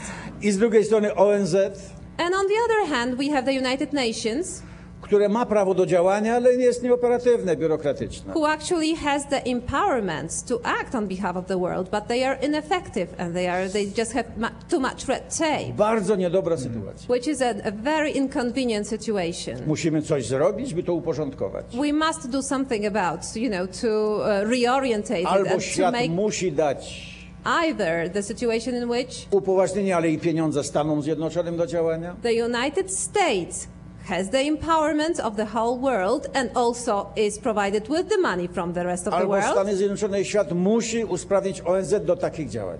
or the United States and the rest of the world reforms the United Nations to fulfill such a role. Inaczej źle to się skończy. If not, things are really very gloomy for Postaram us. się krócej mówić, no ale to pytanie wielkie pan rzucił. Well, I will try to be more brief with the next answers, but there was a big question that was asked previously. Can we have the following question, please? Yes, the first comment is Poland may not be a major power in the general sense, but the Polish fighters in the RAF in World War II played a key role in the Battle of Britain, and also it's finally recognized that Polish citizens found the Enigma, the machine decoding the German code. So I wanted to congratulate their role and key roles in World War II in changing the battles. And my question is about the European Union, about the problem of voting and the enlargement, about the major powers like Italy, Great Britain, Germany, especially Germany and France, want a great number of votes versus the smaller countries. How would you, as a former leader of Poland, look at European Union enlargement and the voting power in the EU? Thank you. Ja już lekko trąciłem ten temat. Well, I actually kind of slightly tackled on this question before. Do końca XX wieku liczono nas na sztuki w demokracji. I already said that until the end of the 20th century we counted one individual, one vote, and that was it. No bo byliśmy podzieleni na bloki, na kraje, na granice. And democracy could survive like this because we were divided into antagonistic blocks. We were confined within our countries and borders of the countries. Pan potwierdza, że musimy coś tu zrobić, bo to niedobre liczenie. And here you confirm also that something has to be done about democracy and such a calculation of the votes because there is something wrong with it. Na układ ponad kraje In the situation when we have a supranational kind of agreement, trochę inaczej liczyć. We need to have a different kind of voting and a different form of the calculation of the votes. Trochę sztuki. Perhaps one individual, one vote pieniądze, may be perhaps important, but also money is important in trochę it. intelekt. I suppose the contribution of the potential intellect is important. Z tego wy, młodzi ludzie teraz uczący się, musicie to zrobić. And this is actually a challenge for the young people who are now at universities and they are, gaining education. You have to think out the solution to it. No bo w Unii jest problem. Because it is true that we have a difficulty in the European Union with voting. I dlatego ten problem widząc, ja mam pomysły, ale to za wcześnie na jakieś zgłaszanie. And I also see it, I know it's there. I've got my concepts, but I believe it's a little bit too premature to present my concept in this respect. Ja chcę komuś tu podpowiedzieć, tych młodych ludzi. I'd sooner perhaps give a hint to one of, some youngsters here, perhaps they can come up with a solution. Musi być rozwiązanie. There must be some solution to it, however. Bo inaczej będą problemy. Because if we fail to find it, we will be faced with great difficulties and problems. Czy nie zauważacie jeszcze większego problemu? But there is also another challenge. Perhaps you have observed it too. Dziś idzie wielka dyskusja. Today there is this thorough discussion around the world. Na czym oprzeć rozwiązania? I to państwowe, globalne, kontynentalne? What should be the real basis on which we can actually ground the future solutions, both national and global? Ludzie lewicy mówią bardzo krótko. The people of a left-wing orientation have a very simple answer to that. Tylko prawo. They just say a legal system is enough. I wolność. And freedom. That wolność will be it. jednostki ludzkiej. A freedom of an individual. Wolność organizowania się w partie i różne grupy. Freedom of association, freedom of political parties. Wolność ekonomiczna. Economic freedom. Żadnych dotacji, żadnej pomocy. Meaning no subventions, no grants. Wolny rynek. Free market, purely free market. Sprawy wartości Pana Boga do prywatnego użytku. Whereas they think that the questions of values, of God, they should be restricted to a private sphere of individual's life. I tu jest lekka przewaga tej koncepcji. And I think here comes a certain advantage of this idea. Z drugiej strony jest koncepcja prawicująca. There is another concept that counterbalances it, that is that of the right-wing Człowiek jest najważniejszy. which says man is really the vital thing in our lives. Wychowajmy człowieka sumienia. Let us make sure that we educate an individual of conscience. Wyprowadźmy rozwiązania ekonomiczne, związkowe, polityczne z wartości. Let us base all the solutions that we propose to the world, to the unions, to the life in politics. Let us base them on values. Najlepszym strażnikiem i najtańszym jest sumienie.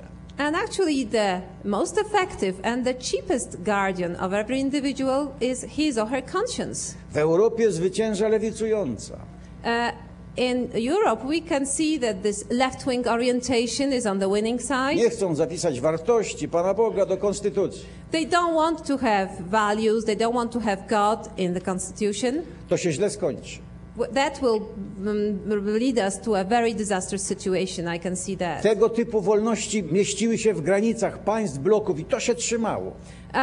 Such a simplistic understanding of freedoms was good to kind of keep us within borders of our countries, confined to the borders of the countries. Nie utrzyma się taki system w układzie globalnym. And a system based on such principles will not be a stable one in the global system. Będą oligarchie, przestępstwa, grupy. I can already foresee oligarchies, I can already foresee crime happening and criminal groups taking power. A na to demokracja będzie odpowiadać komisją, nad komisją, pod komisją, nad komisją. And democracy will only be responding to such a situation, forming one commission, supra-commission and super-commission above the previous commission, and that will be the only response that democracy will be able Same to komisje offer. będą. There will be only commissions and committees, and that will be it. Wszystko, co wypracujemy, oni zjedzą, zniszczą.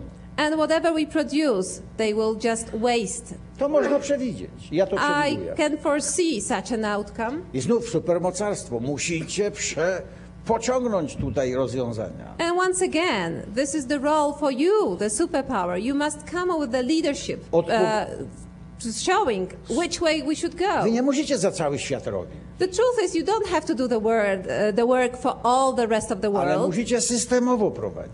But you have to be the leaders in the sense that you provide the systems that the world will follow. Musicie pomóc zorganizować. You must be the leaders in kind of assisting the world to organize itself. Następny Let's have the next question, please. To follow up on Poland's role into the European Union, how do you think that Lech Miller's government has done in representing Poland's interests in its negotiations as Poland prepares itself to enter the EU shortly? And what do you think that the future government of Poland needs to do in order to represent Poland's interest, especially in its economic sphere, and so that Poland can establish itself as a key player in the European Union?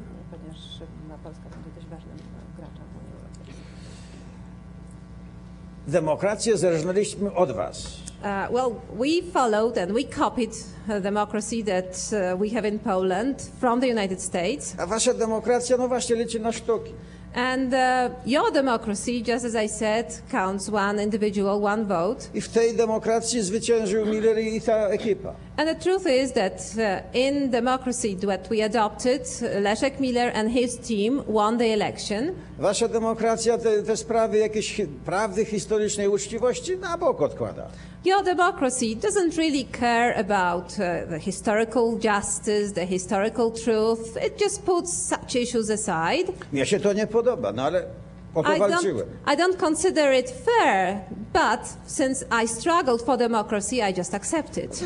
Nie można powiedzieć, że to komuniści rządzą, bo to w Polsce komuniści byli tylko jak rzodkiewka na wierzchu czerwona. And of course you cannot say that, you know, communists run Poland today, because in Poland communists were just like radishes, only red on the outside.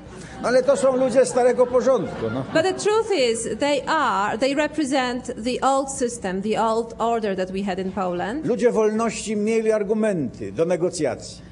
The truth is that the opposition, the people who represented the freedom movement, they had their argumentation. I mogliśmy warunki lepsze wynegocjować. And we could have negotiated perhaps a better deal with the European Union. Bo ja mogłem powiedzieć. Because I could have said. Mówiłem, że pokonamy komunizm. I could have said to them, you know, I told you we would win against communism. A wy nie wierzyliście. And you never believed me. A wy nie wiedzieliście, jak to zrobić. And you didn't know how to deal with communism. I wtedy te negocjacje byłyby korzystniejsze dla Polski. And I suppose then, with this voice, negotiation would have turned out more favorable for Poland. Mogłem wystawić rachunek za wojnę. I could have, for example, present them a check for the Second World War. Mogłem wystawić rachunek za pomoc, które dawali komunistom, rządom komunistycznym, a one kupowały pałki, które mnie potem bili lepiej i sprawniej. I could have perhaps presented them a check for the assistance, financial assistance that they provided to the communist government, the money with which they bought, what you call it, bats, with which I was beaten. I to wszystko byłoby lepsze dla Polski. So perhaps with my position we could have won a better entry into the European Union on better terms. Ale jest jak jest, niedługo są następne wybory.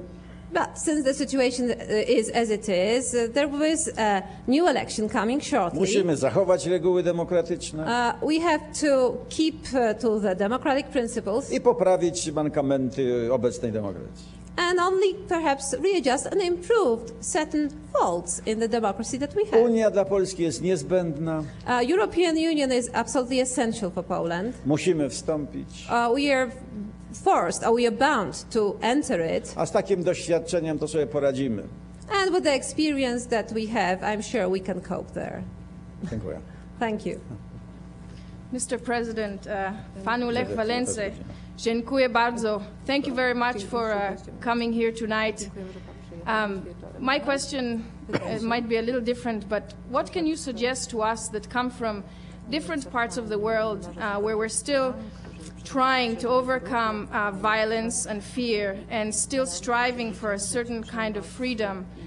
Are we to wait for that aiding hand, or how can we bring this freedom or overcome violence from within our countries, with using our people? Bierzcie przykład ze mnie. Just follow my example.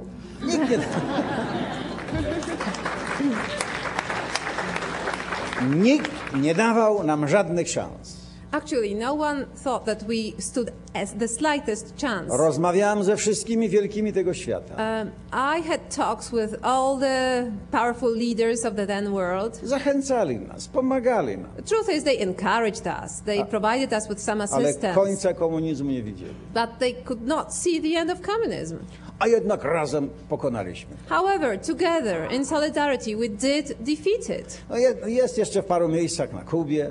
Well, there are still some remnants of communism somewhere in the world, in Cuba, in Korea. Chociaż Kuba to mnie śmieszy.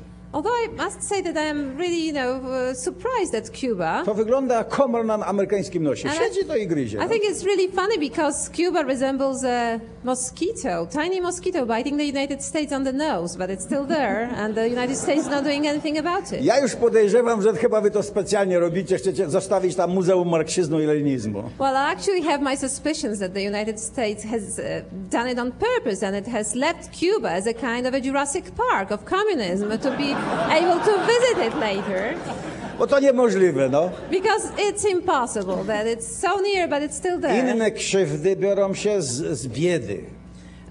The truth is that a lot of injustice ze złej organizacji, z braku wolności. Results from poverty, results from lack of freedom. Ale świat się bardzo mocno zmienia. But the world is changing very strongly, and it's changing fast. Jeśli poprawimy myślenie globalne, and if we do improve this global perspective of things, wtedy świat globalny będzie zainteresowany każdym człowiekiem, każdym państwem. We will have the global world taking care of every single country, of every single individual around the globe. Bo będziemy chcieli mieć samych kupców. Because we will want to have only potential consumers everywhere. Bo rynek, bo pieniądze, bo rozwój. Very simply for the reason, we want to develop, we want to have a better market, bo ten, we want co nie to pracuje, sell to nie płaci podatku. Because whoever does not work does not pay the taxes. Nie kupuje towaru. Whoever does not work does not purchase things. Jeszcze napaść może. And then such a person, such an individual constitutes a threat. Same They can attack straty us. świat na globalny. So if we have people like that, there is this great disadvantage to the whole world. A ile roboty jest na świecie? And there is so much work around the world. Ja biorę sam ze siebie przykład. I can quote with my own example again. Jak byłem robotnikiem, when I used to be the worker, przez 30 lat, and I was a worker for 30 years. Średnio miałem zawsze 2 garnitury tylko. I had on average 2 suits only. I za 4 koszule. And about 4 shirts. Dzisiaj mam w podróż biorę 5 garniturów. Whereas now when I travel I take 5 suits with me. W domu mam 10. And I have 10 back at home. Wszystkie potrzebne. Which means they are all needed. A czy te robotnicy wszyscy by nie chcieli to mieć? What about all the other workers? Don't you think they wouldn't like to have all those so many suits? Oni niezbędnie, że bardziej potrzebują. And they actually need them more badly than Bo I niszczą do. bardziej. Because they can przez pracę, damage przez them more, because they travel, they work. A więc nie wierzcie w bezrobocie i to, że nie ma produkcji. So don't believe that there is unemployment around the world, that we have overproduction in the world. 10% ludzi średnio ma napełnione szafy i te potrzeby. Only 10% of the population around the globe has their wardrobes full, their closets full. Bo trzeba postawić na pracę i na nabywanie. We just must focus that we need to incite work and then people will be purchasing goods. I ten świat może naprawdę mieć dobrze i dobrobyt przez pracę właśnie. And then that will be the world of affluency, of well-being, because everyone will have work. Tylko jak był układ podziałów, bloków, państw, napaści, to nikt o to nie dbał, nie widział takiego interesu. But the truth is that no one saw this perspective, no one saw this as a great advantage when we had two antagonistic blocs, when we had the divisions in the world, when we were fighting one another. To nasze pokolenie otworzyło takie systemy i takie możliwości, ale to jest początek. And it's our generation that opened such new systems and such new perspectives, but we are only at the very beginning of this way. Dlatego myślcie nie o bezrobociu, tylko o pracy. So that's why don't think of joblessness, but about the work. Sprawdźcie te szafy i te możliwości i zaproponujcie pracę i sprzedaż. Find out what things and what clothes people have in their closets, and try to find out the encouragement for everyone to have work, to be able to purchasing things. Dziękuję bardzo. To z Polski, no tak. Oczywiście znów przemoc bierze się z braku, z napaści, z kradzieży. And again, the violence comes really because people are poor and they have no means, and that's why they want to attack Kiedy monologowałem, nikt nie wychodził, a teraz jak wy to wam wychodzą ludzie. When I was monologuing, no one left. Now when you participate in the discussion, people are leaving. Nie bądźcie nudni. There's something the matter. Are you boring? Proszę bardzo. Next question, please talk about that. I've heard you speak twice before, once in Krakow, Poland, and once at the New York Hilton Hotel in New York City. Each time you tell some good jokes about your friend Brezhnev. Could you tell us a couple tonight? And if you've forgotten all of them, I'll help you get started with my favorite. Znaczy, ja do kawałów nie mam dobrej pamięci. Do you remember the one where you said, where you explained why you're such a good Roman Catholic and continue to do such good work?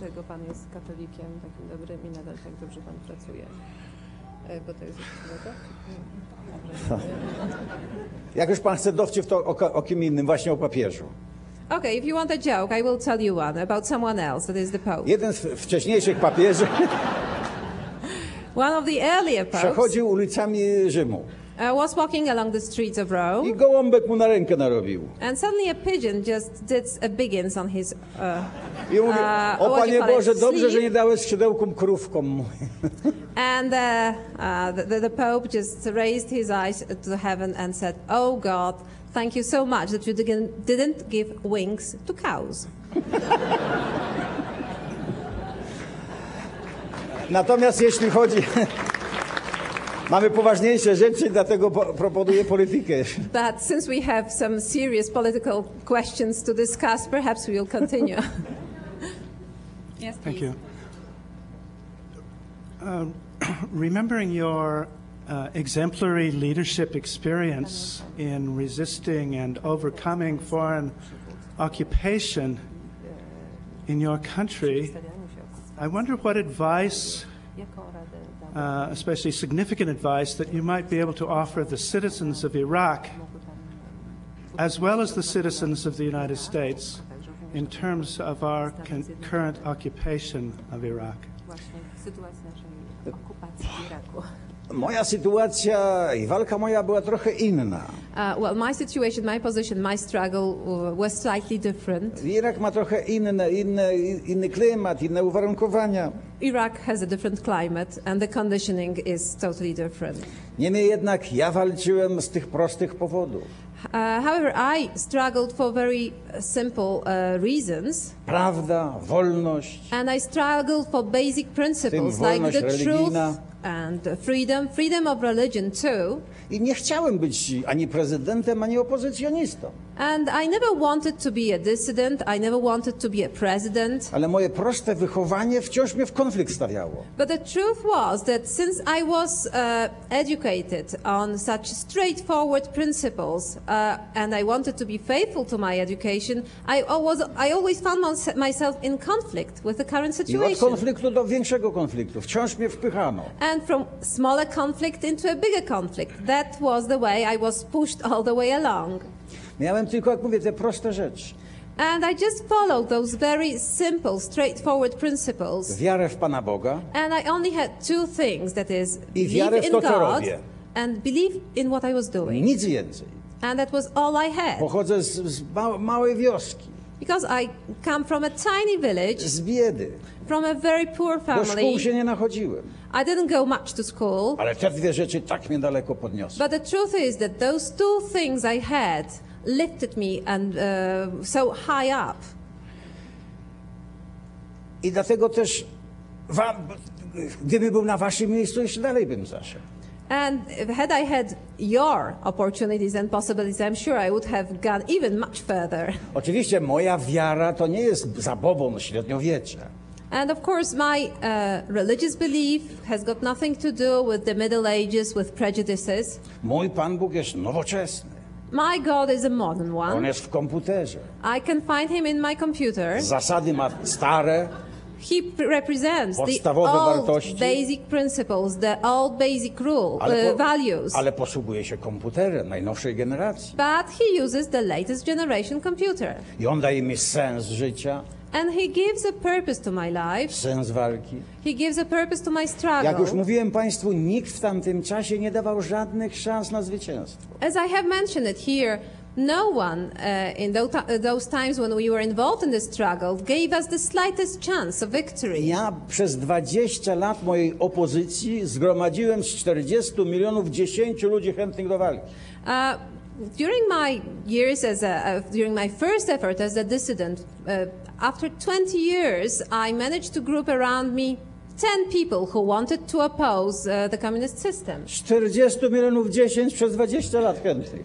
Out of 40 million Polish people, only 10 volunteering to oppose communism after 20 years of my dissident efforts. Reszta bała się, The rest were either scared uwikłała się w system, or they got involved in the communist nie wierzyła w structures. szansę. They never believed that there was a chance to beat communism. Przywódcy świata też nie wierzyli. The leaders of the then world did not believe that there was a chance to beat I z communism waszymi either. rozmawiałem, z prezydentem Reaganem, I spoke Bushem. with your leaders too, with President Reagan, I oni President nie lubili Bush. komunizmu, They disliked communism Pomagali very nam. much. They assisted us. ale końca nie widzieli. But they couldn't see that there was a possible imminent end to I communism. tu się zdarza ta rzecz wspaniała.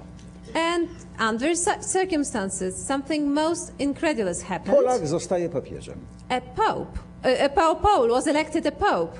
Przyjeżdża do Polski, And he came to visit Poland. miliony ludzi go wita.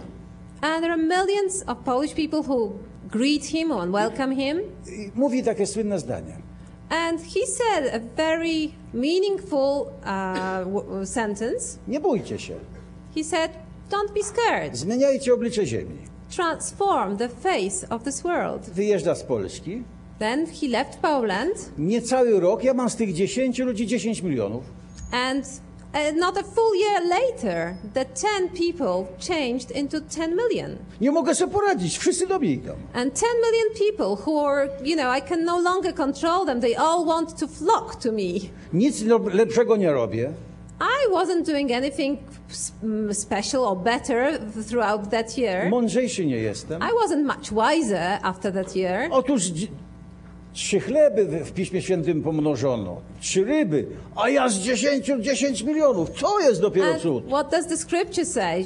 The loaves were multiplied, the fish were multiplied, but look at the miracle that I witnessed. 10 people multiplied into 10 million. That's a miracle. Ludzie się obudzili. Suddenly all the people just awoke. A ja i my zorganizowaliśmy to w demonstracje, w protesty, w walkę. And once they were awoken, I myself and other people, we organized them into strikes, into demonstrations, into the protest. I dlatego, jeśli ktoś będzie zastanawiał się nad tymi czasami, to musi to powiedzieć. And if anyone analyzes those times and what happened, must reach the following conclusion. Ponad 50% w tej całym zwycięstwie to dar niebios w postaci Ojca Świętego. Which I also have reached, saying that more than 50% of the credit for the victory that we won goes to the Holy Father, to the Pope. Nie robił żadnej konspiracji Ojciec Święty. Of course, he wasn't involved in any plotting or any conspiracy Żadnej whatsoever. dywersji. He was not involved in any sabotage whatsoever. Tylko obudził naród. But what he did was he just aroused the Polish people. 30% to Lech Wałęsa i Solidarność. The 30% of credit would go to Lech Walesa and Solidarity. Mógłbym sobie więcej uszczknąć. Of course, I could have attributed more to myself. Ale to bym się tam naraził, no. But I don't want to lose my good terms with the one high above there. Oczywiście, ale to jest sukces jeszcze nie był pewny. But even then, the final success was not final. Zatwierdził nas ten sukces wielki Borys Jelcyn. The confirmation of this success was put down by Boris Yeltsin. Nie Gorbaczow. Not Mikhail Gorbachev, którego tak tu czcicie. whom you respect and esteem so highly here. Gorbaczow w tym czasie Because Gorbachev at that time próbował remontować komunizm. was trying hard to remodel and renovate communism. Perestrojka, głasność to remont. Perestroika and glasnost are nothing else but a reconstruction of communism. Nawet pomagał sobie strzelać na Litwie, w Estonii. He tried so hard that he even went to shoot at people in Lithuania and Estonia. Ale gdzie strzelił, gdzie ludzie ginęli, opór był jeszcze większy. But the truth was that the more he shot, the stronger the resistance was. Dlatego doradcy doradzili mu kapitulację, podpisuj jak najszybciej. So his advisor said, surrender as quickly as possible, stop shooting. Staniesz się dobrym komunistą. You will become a good communist then. Uratujesz trochę z komunizmu. And you will save at least something of communism. I uratował. And that's exactly what he did. He saved some of A it. w tym samym czasie Jelcyn However, at this very moment, Boris Yeltsin przygotował i wyrwał Rosję ze Związku Radzieckiego. prepared Russia and then withdraw her from the Soviet Union. Nie wiem, czy po trzeźwemu, czy po pijanemu.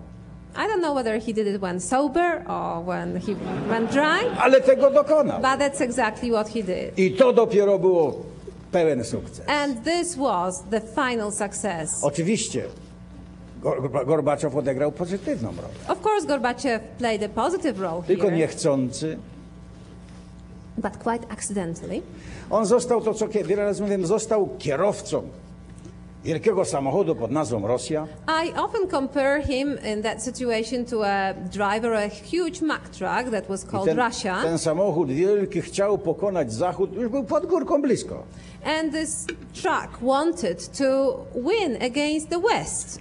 And it was almost reaching the top of the hill to be victorious. Już był na Kubie, jak blisko. It was almost in Cuba, no, not far from Cuba. Ale Polacy mu zdążyli silnik wymontować. But what happened was that the Poles managed to unscrew the engine of this truck. I on mógł tylko zjechać do tyłu, do przodu, no.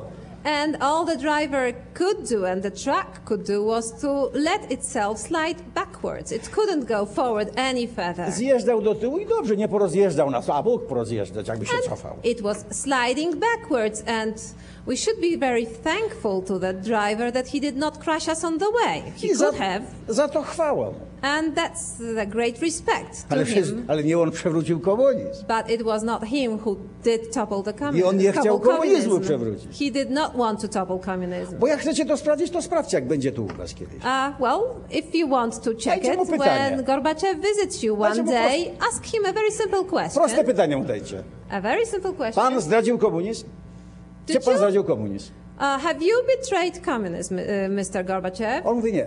He will say no. Chciałem remontować. I just wanted to reconstruct it, to rebuild it. Drugie pytanie. So then, continue with the next question. A pan wierzył w możliwość remontu komunizmu? Well, actually, did you believe that communism could be reformed? No i teraz o co wam odpowie? And let's see what he answers to this. Nikt, kto był w komunizmie.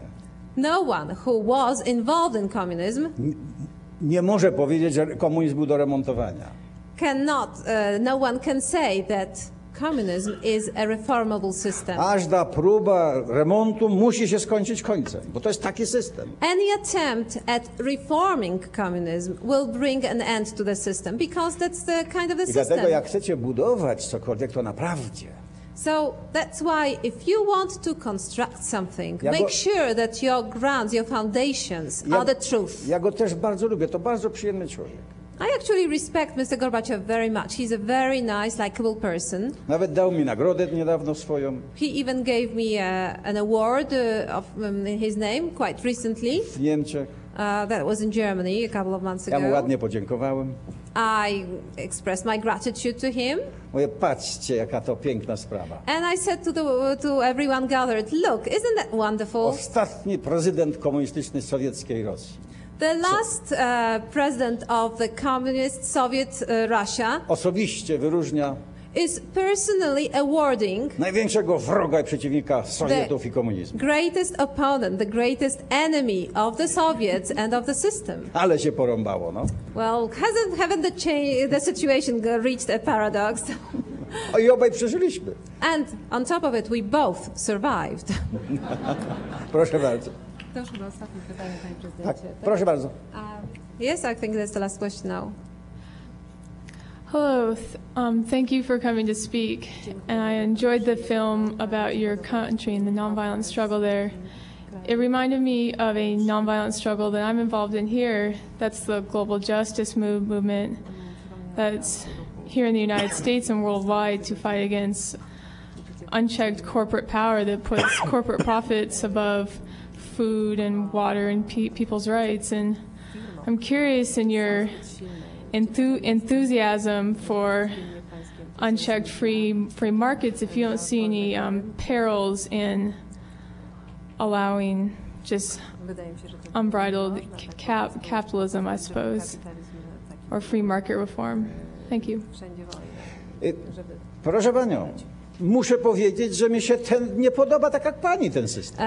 I must admit that I, just like yourself, am not extremely keen on this system. A jest lepszy od komunizmu. But it's certainly, I mean, capitalism is certainly better than communism. Jak pani nie wierzy, and if you don't believe it, to może pani sprawdzić na Kubie albo w Korei. You can check for yourself, go to Cuba or go to Korea. No więc jest lepszy.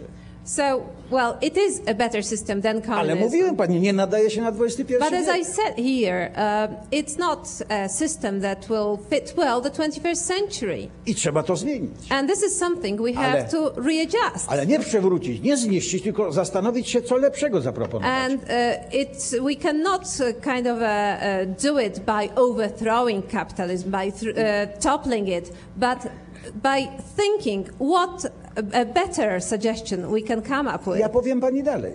Let me continue. Jeśli tego nie zrobimy, and if we fail to come up with a better suggestion, nie przeżyjemy XXI wieku. We will not survive the 21st century.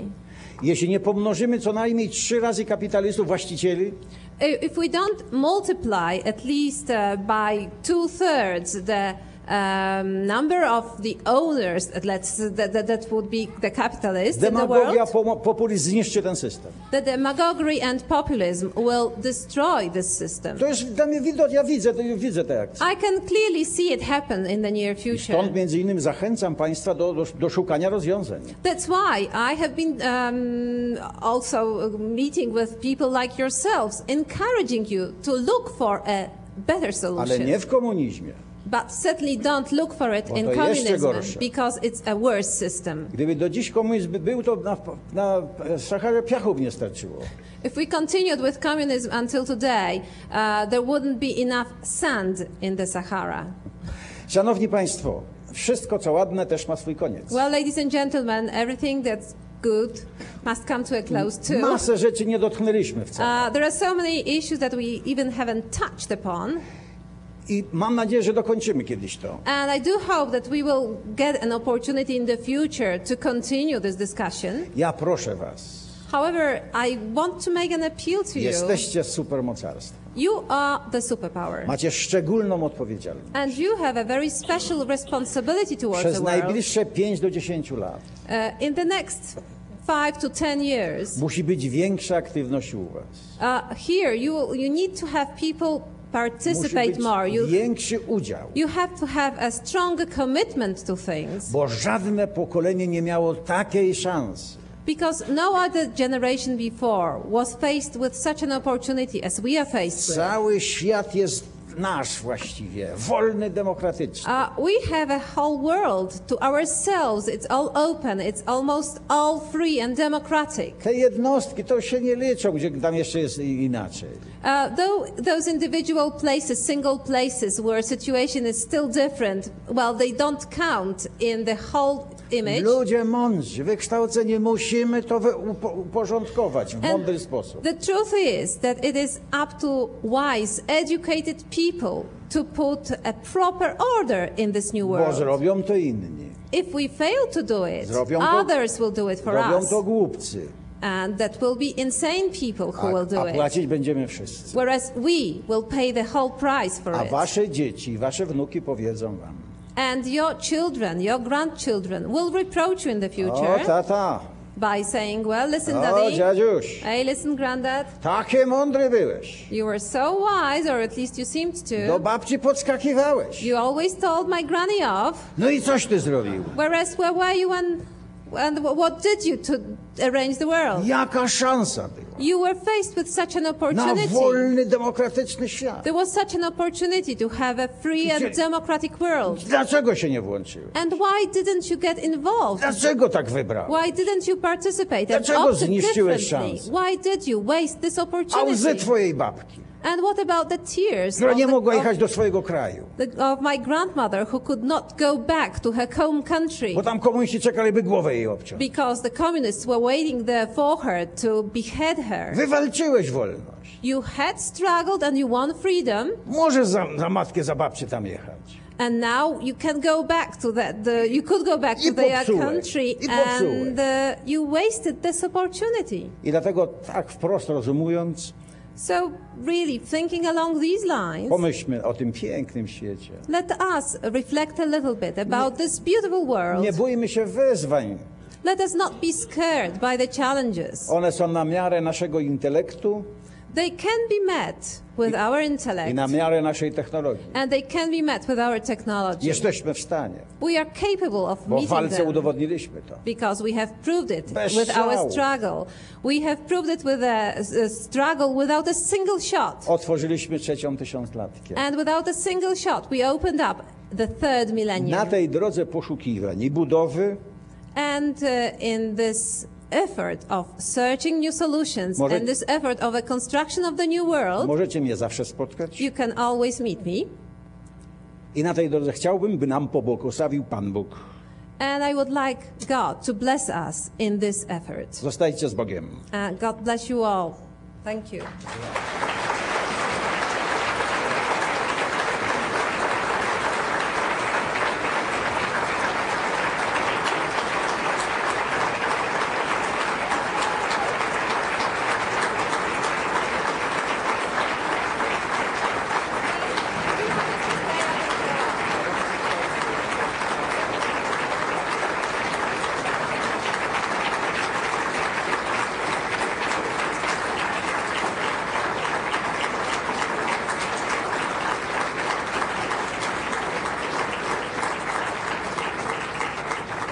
I'd like to thank all of you for showing up here this evening. I'd like to thank all of the presenters who have been at the symposium this year, Peter Ackerman, Jack Duval, Shaska Byerly, Beryl Radal, and David Pinkston.